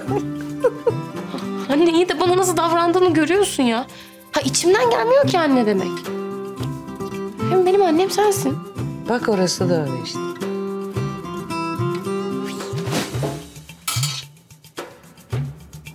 Aslında ilk zamanlarda ben sana gıcık oluyordum. Ama ne demişler? En büyük aşklar nefretle başlar. Bitti. Her şeyi en baştan söyledin. Tüm heyecanı kaçtı. Tak, kanal değiştirdim. Yavrum, konuşmalarınla kendine bağlasana kızı. Nasıl olacak o? Otur. Bak, son kez gösteriyorum. Kız burada. Özgür, sana bir şey sormalıyım. Ben bir kızdan hoşlanıyorum. Ona açılamıyorum. Sıkışmış bir çekmece gibiyim. Ne yapacağım bilemiyorum. Sence ne yapmalıyım? Bence çık karşısına delikanlı gibi söyle. Ama bak bana yaşadığın ayarda yapma, zararlı çıkarsın. Ya biz öyle takılıyorduk kendi aramızda. Yani ciddi bir mevzu yok. Siz ne yapıyorsunuz? Biz karşıya geçiyoruz abi. Kızı uyuttum, kulağın odada olsun, tamam mı? Tabii. Bakın siz keyfinize. Kardeşim, ben biletimi aldım. Bu gece gidiyorum. Ya size çok rahatsızlık verdim. Kusura bakmayın artık.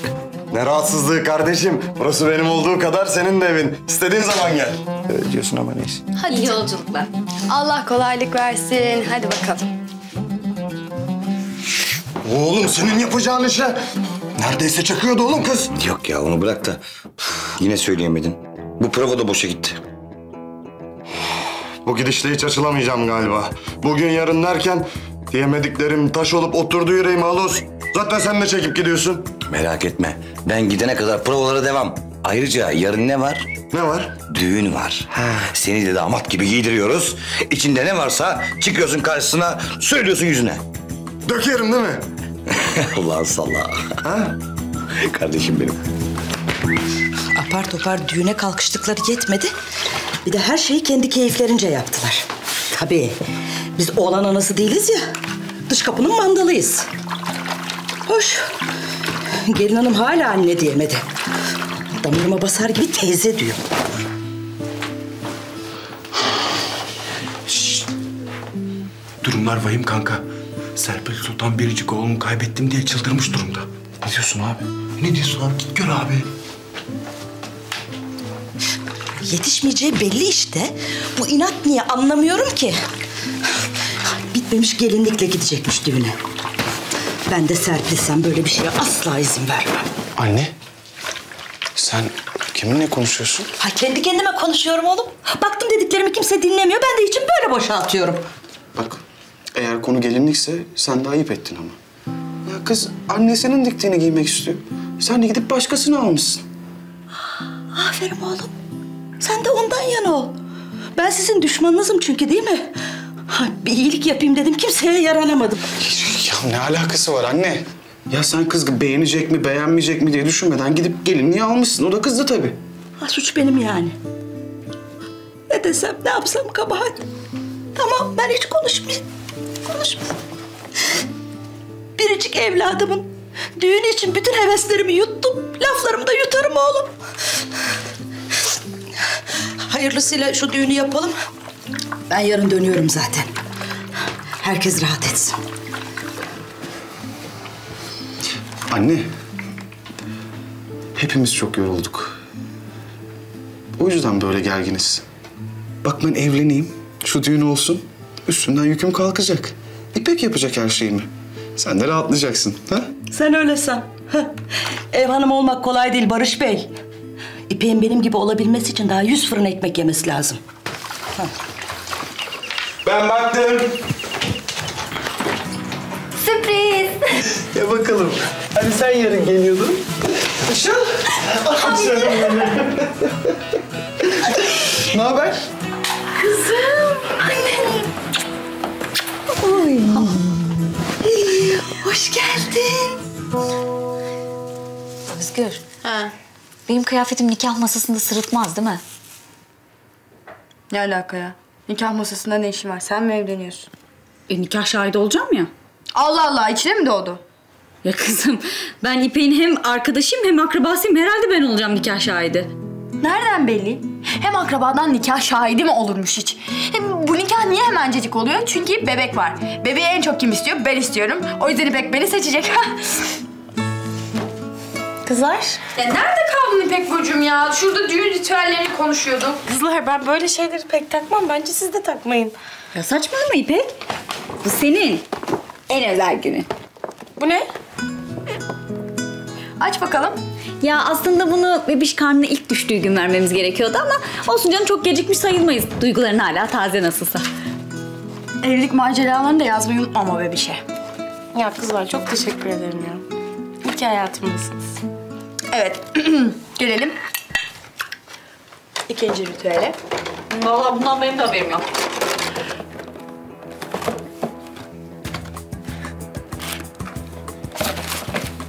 Şimdi bazı şeyler vardır ki saklarız ama genlerimize kodlanmış olarak duran geleneklerimiz vardır.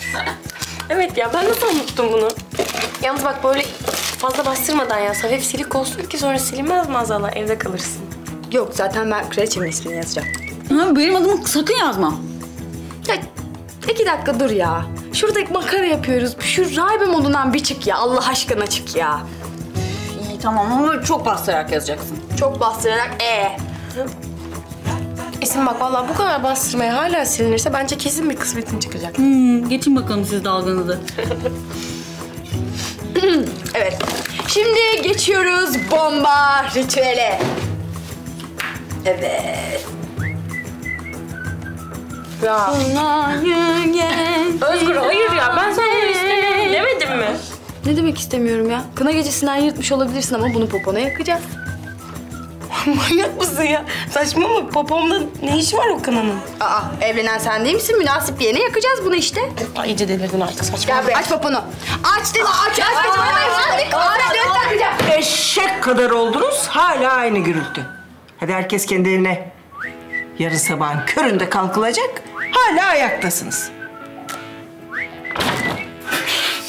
İpek, aç bu kınayı yakacağım. Vallahi yakacağım, yemin ettim bu kınayı. Aç dedim şu poponu. Aç dedim sana. Aç. Vallahi ayakkabının altına ad yazma ritüeline katıldım. Bundan sonrası size kalmış. Esin ne olur bırak. Gel buraya dedim, aç şunu. Aç dedim. Aç.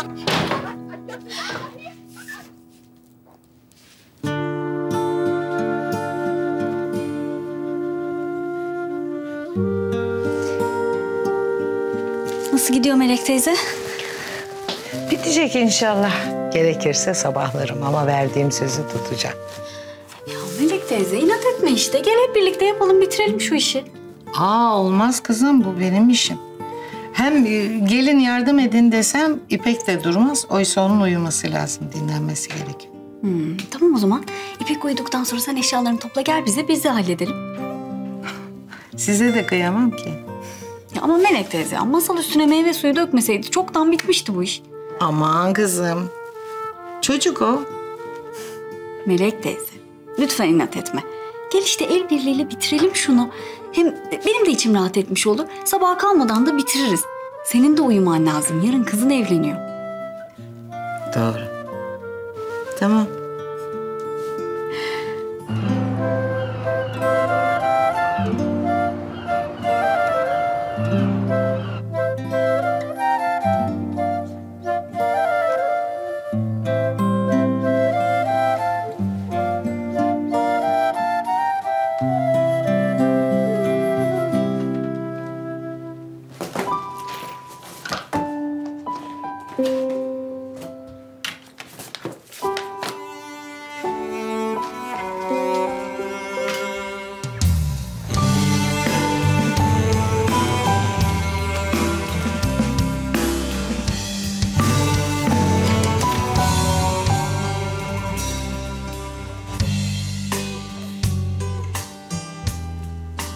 Anneciğim, canım, meleğim benim. Hayatta her zaman senin kanatlarının gölgesindeydim. Ama hep kendi başıma uçmak istedim. Ne zaman düşsem senin tutacağını bilmenin verdiği güvenle süzüldüm yavaş yavaş. Hayaller yükseklerdeydi. Bugüne kadar güneş hala eritmediyse kanatlarımı ya da yere çakılıp kırılmadılarsa sen olduğun için.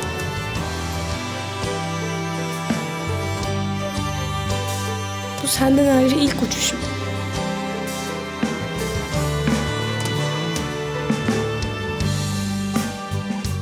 Ama biliyorum ki biz aynı gökyüzünün altındayız.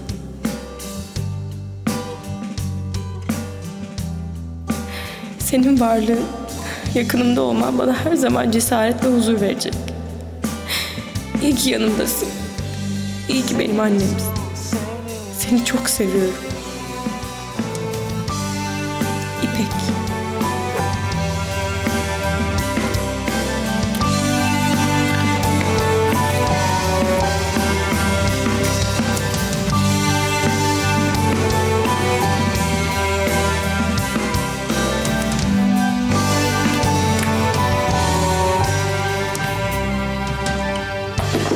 Bilmeni isterdim bir şey, söylemek isterdim bir şey. Seni çok sevdiğimi, seni çok sevdiğimi, seni çok sevdiğimi, seni nasıl sevdiğimi.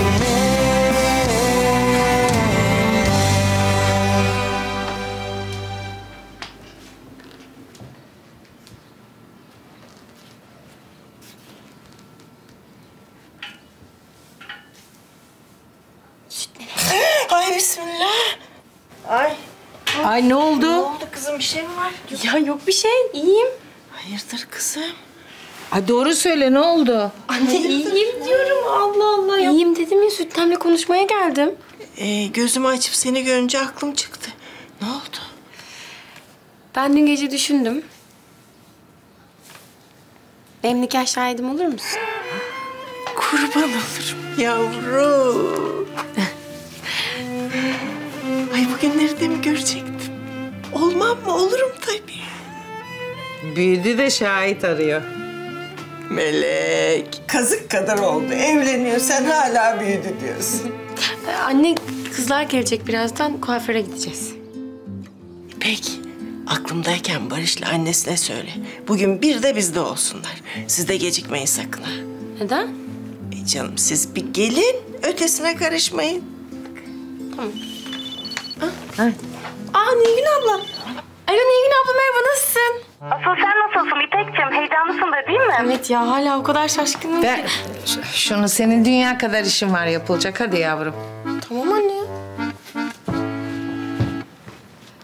Kusura bakma kızım, İpek'in elinden kaptığım telefonu ama onun haberi yok benim oraya geleceğimden. Ağzından kaçırırsın diye ödüm koptu vallahi. Ay iyi ki söyledin abla. Ben haberi var sanıyorum. Bir hayırlı olsun diye arayayım dedim. Tamam Nilgüncüm, ben seni sonra ararım. Kapı çalıyor, açsanıza.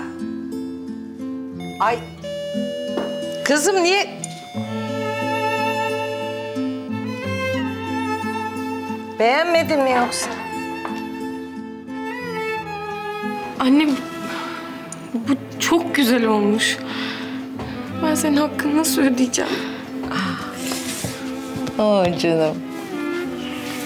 Yaparım dedi mi yaparım biliyorsun. Ahtım vardı. Hem kızlar da annem de yardım etti. El birliğiyle yaptık işte. Millet kapıyı yıkıyor, kimsenin umuru değil. Güzel değil mi? İpek neredesin? Hazır mı? Ya kızlar, süt ne? Çok güzel olmuş, elinize sağlık. Keşke ben de uyumasaydım, birlikte yapardık. Hadi gelinler çok konuşmaz. Ya annenin evinde son kez rahat rahat uyu istedik. Hallettik işte biz. Ya bırakın da hadi çıkın artık. Öğlen oldu, hala evdesiniz. Anneciğim, iyi ki yanımdasın.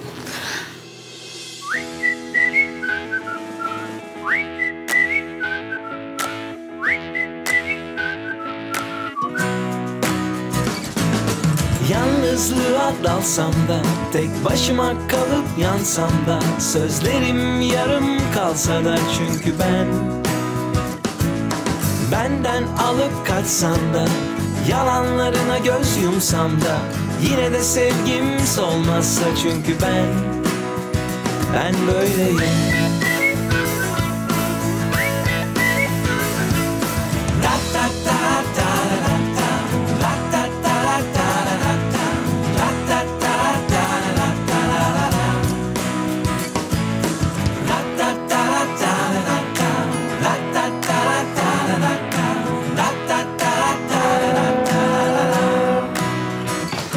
Hayırdır Kehribar'ın?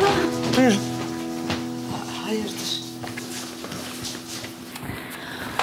Sütüne ne oluyor daha üstümüzü giyinemedik? Dur bir kızım, acele etme dur.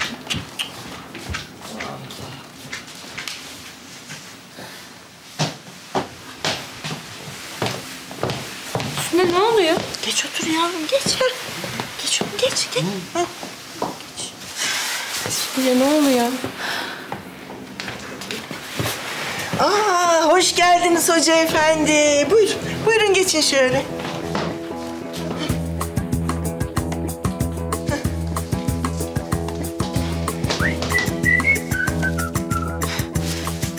Sütüne, pardon hemen ne oluyor? Ne olacak kızım? Adetleri yerine getiriyoruz. Düğünden önce hoca nikahı kıyılacak. Ne? Uzatmayın hadi. Alın takın şunları. Al. Ben saçımı falan örtmüyorum ya. Ben duvağımı taktırdım, saçımı yaptırdım ya. Tamam bakın. Haklı kız. Kusura bakmayın hoca efendi. Estağfurullah. Hayatım. Bak sakın bana haberin var mıydı falan deme. Şu anda o kadar sinirliyim ki seni kırmak istemiyorum. Tamam hayatım. Galiba Melek annenin de haberi yoktu. Baksana evde bile değil. Tabii annemin böyle bir şeye asla izin vermeyeceğini bildiği için süt limonun olmadığı saati ayarlamıştır. Git söyle, ben imam nikahı falan yaptırmıyorum. Bu adetlerini, heveslerini yapsınlar dedikçe resmen olay çığırından çıktı ya. Ya ben tabii salaklık bende. Saf saf sizi de çağırdım. Bilsem böyle olacağını. Tamam hayatım, kızdım, haklısın. Ama süt nene böyle görmüş zamanında. O yüzden böyle istiyor. Ya Barış, peki biz bunu istiyor muyuz? Ya umurlarında değil hiçbir şey. Ben kimi mutlu edeceğimi şaşırdım resmen ya. Olay düğün işinden çıktı, milleti mutlu etme işine döndü resmen. Az kaldı sevgilim. Bak şimdi hayır dersek herkesin tadı kaçacak. Gel bir an önce oturalım, bitsin. Of Barış ya. Şu düğün bir an önce bitsin artık. Bazen keşke yurt dışında evlenseymişiz diyorum. Bak şimdi. Akşam evleneceğiz. Sonra evimize gideceğiz. Sen olacaksın, ben olacağım.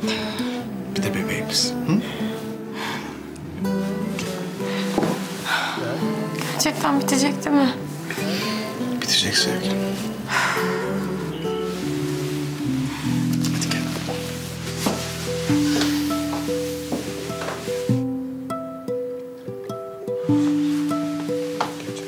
Keyfiniz yerine geldi mi? Başlayabiliriz.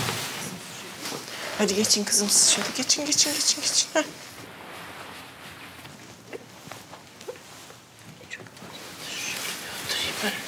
Gel kızım şunu örtün başına. Ya süt yine saçımı bozacaksın.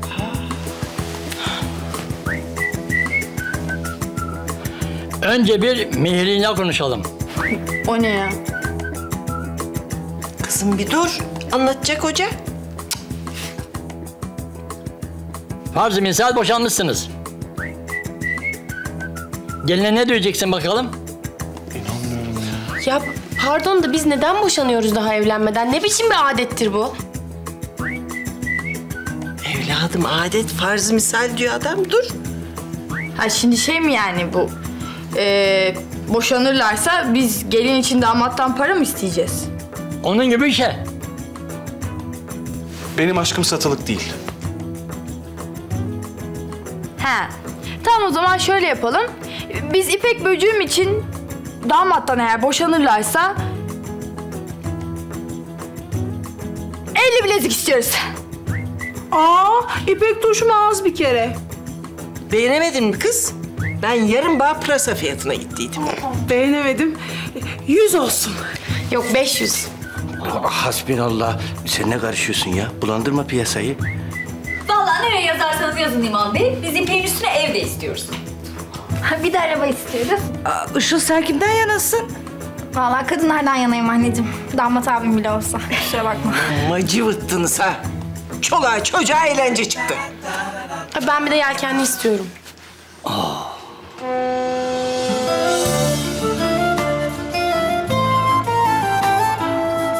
Hoş geldiniz. Buyurun. Sularını çıkar. Çıkar Anişko. Ya çocuklar nerede kaldı? Hoş geldiniz. Kızım pasta ne oldu? Koyduk mutfağa. Hoş geldiniz. Kız bu ne? Ay Anişko, hem seni hem İpek Tuş'u mutlu etmenin formülü. Hoş geldiniz. Buyurun. Geç Emel abla. Gel. Ay. Bacım ben ne yapayım bunu ya? Memlekete ekeriz. Herkes yerini alsın, gelin arabası geldi. Koş Anişko. Emel abla geç. Geç. Gelin daha gelsin. Hepsi geldi.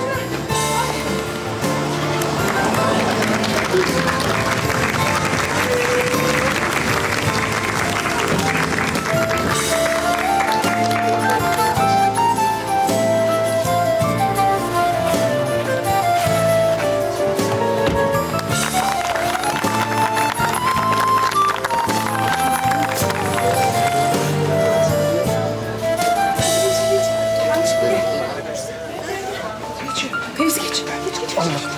Geç. Ay geç buraya. Tamam.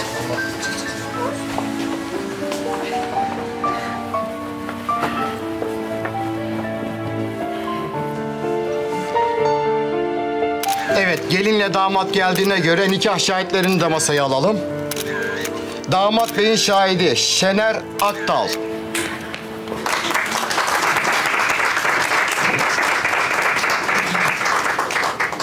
gelin hanımın şahidi Kehribar Dibek. Kızlar aranızda seçim yapamadım. Kusura bakmayın. Anneciğim. Hadi şahitlik yapacaksın. Ne şahidi? Kime şahitmiş? Vallahi ben bir şey görmedim. Fevzi. Aha, bu yine unuttu. Şimdi 40 saat anladım. Nasıl kandırdım sizi? Hiç unutur muyum? Sütlü hadi gel.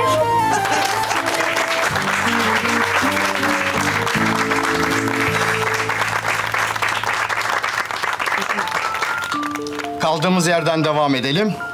Kıymetli davetliler, bu akşam burada bu genç çiftimizin nikahını kıymak üzere toplanmış bulunmaktayız.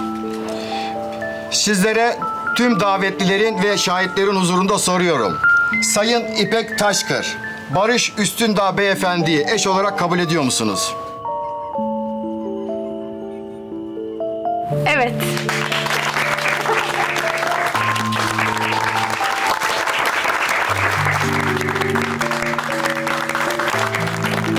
Sayın Barış Üstündağ, İpek Taşkır hanımefendiyi eş olarak kabul ediyor musunuz? Evet.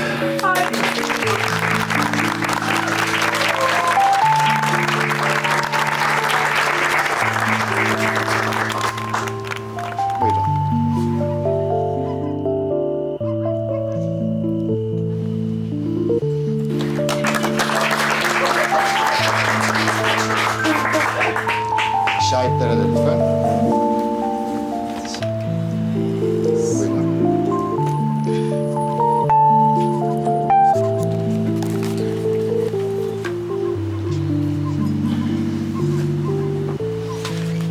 Ben de sizi İstanbul Büyükşehir Belediye Başkanı'nın bana vermiş olduğu yetkiye dayanarak karı koca ilan ediyorum.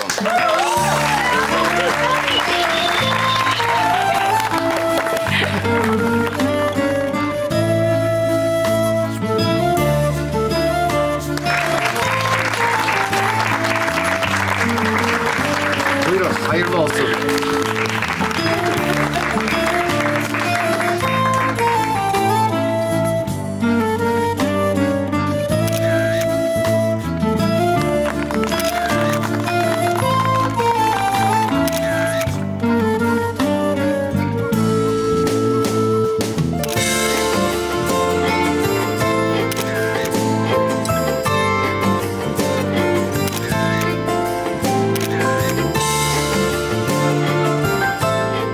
Özgür.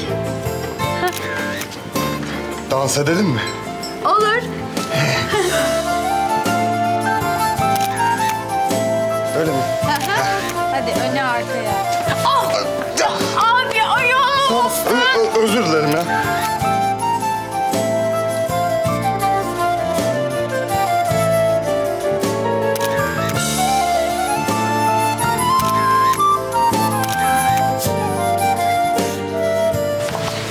Evet, bu kadar dans yeter. Şimdi siz yerinize geçiyorsunuz çünkü Özgür'le size çok güzel bir sürprizimiz var. Hadi bakalım herkes yerine.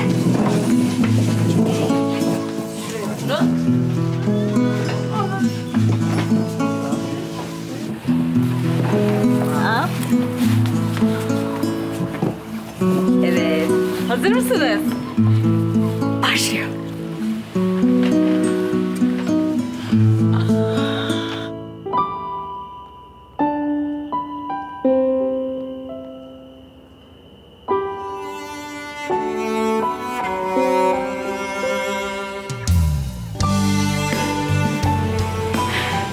Kızlar her zaman yanımdaydınız. Hiç bırakmayın elimi. Çok güzel olmuş. Teşekkür ederiz. Merak etme kanka. Sen bizi terk etmeye kalksan da biz senin peşinden geliriz.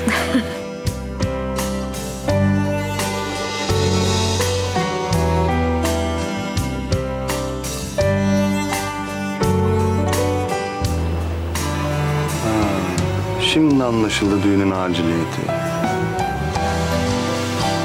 Al işte. Ettiler dediklerini. Şahan olduk millete.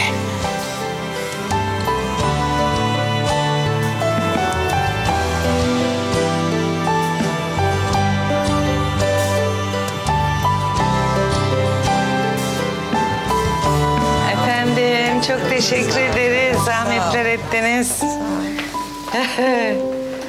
Ya, ay aman. Melek teyze.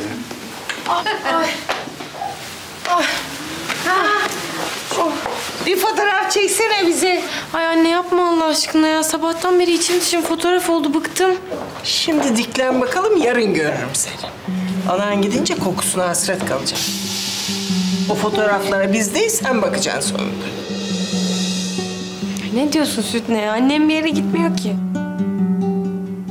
Nasıl gitmiyor? Bal gibi de gidiyor işte. Ay anne, inat olsun diye mi yapıyorsun? Ay, daha kıza söylemediydik değil mi? Neyi söylemediniz bana? Seninle biraz dışarıda konuşalım mı? Konuşalım.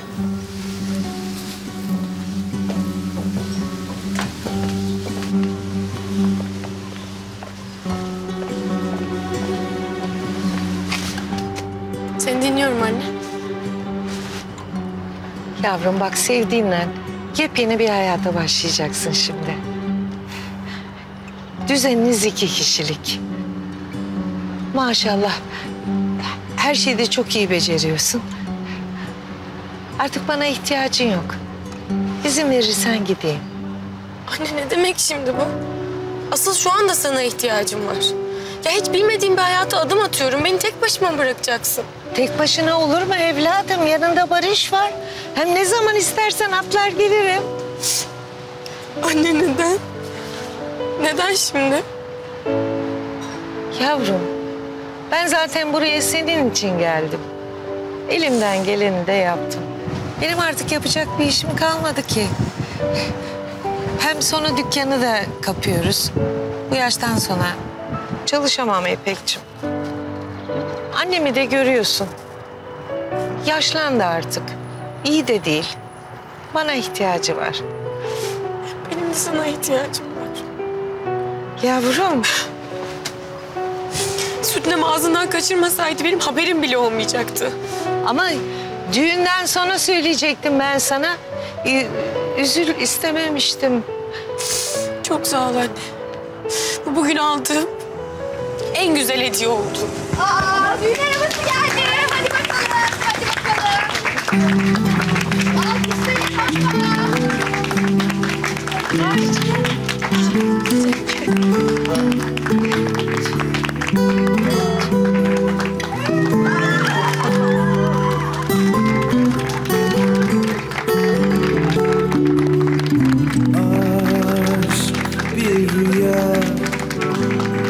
Uçarsın, uçarsın, geçilmez ki sıcak bir şarap.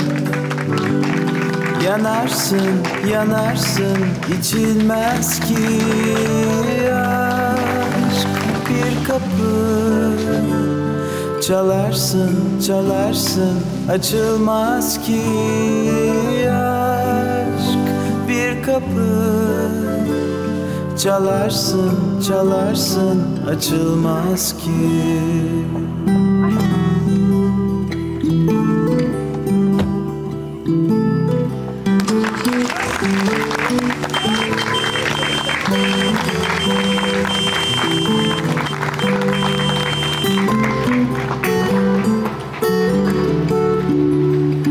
Aşk bir rüya.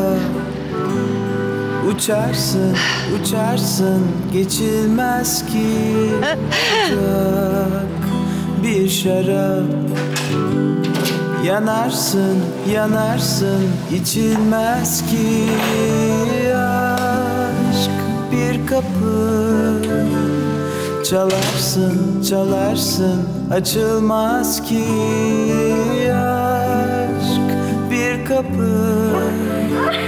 Çalarsın, çalarsın, açılmaz ki. Dararam, dararam, dararam, dararam, dararam, dararam.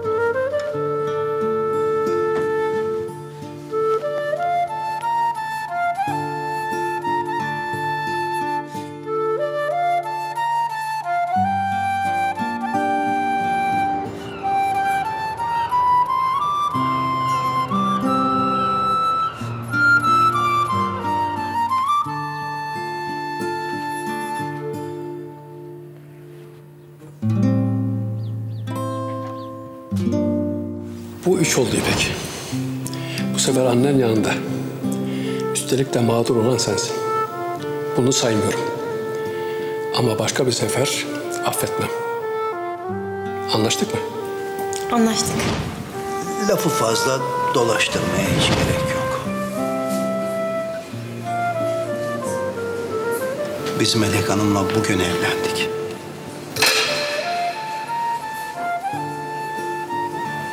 Anne! Nasıl haber vermezsin ya?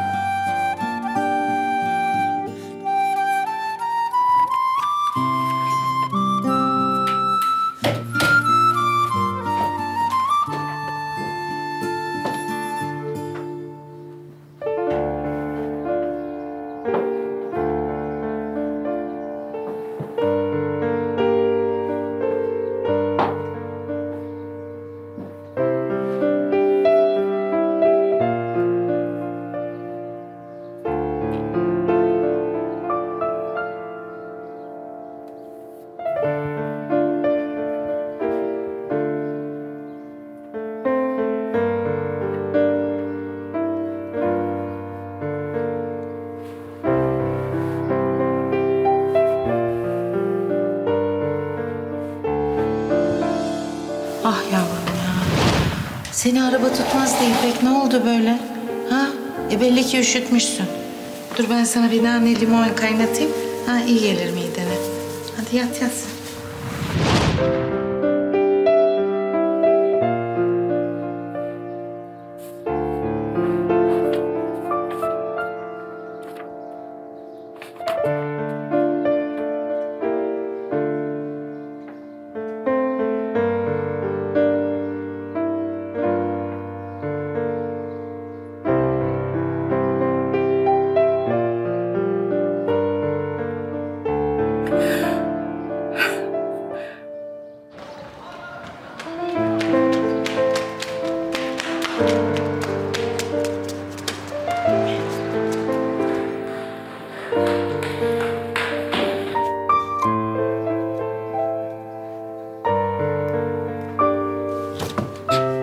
Otobüs saati geldi. Hala vedalaşamadın odayla. Hadi kalk.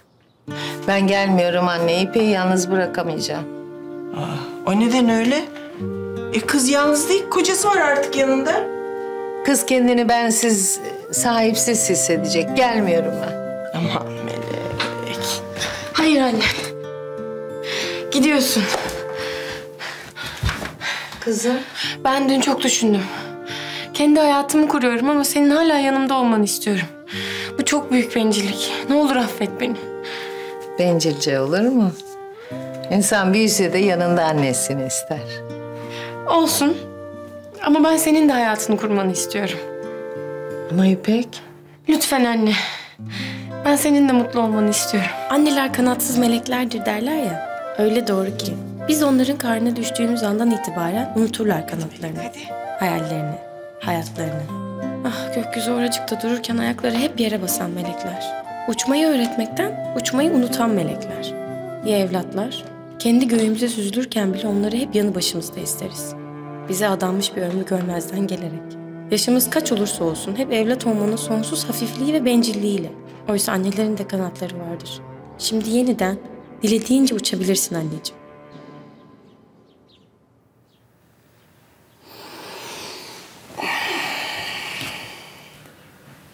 Aşkım, kahvaltı mı hazırlıyorsun?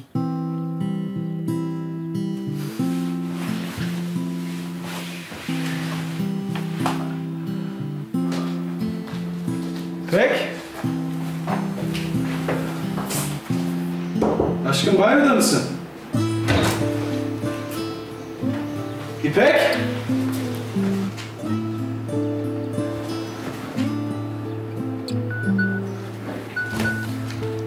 Aşkım annemleri uğurlamaya garaja gidiyoruz. Otobüs saat 1'de. İyi yolculuklar. Kendinize dikkat edin. İyi yolculuklar. Halledeceksiniz.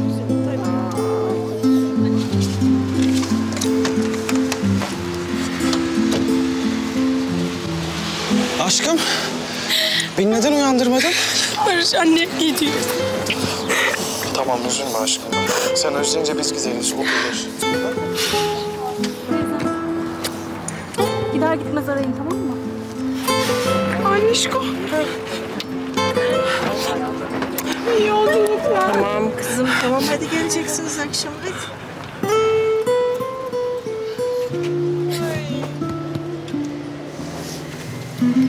Ağlayarak uğurlama kızım.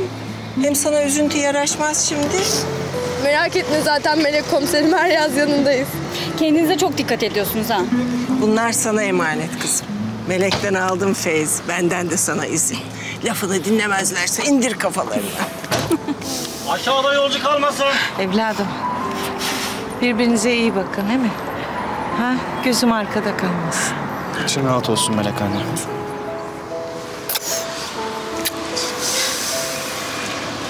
Kendini... Bak doktor ne derse onu yapacaksın, tamam mı? Vitamin al, vitamin. Böyle de ayakta durma. Yediğine, içtiğine dikkat et. Meyve ye, bol bol meyve. Biz bakarız.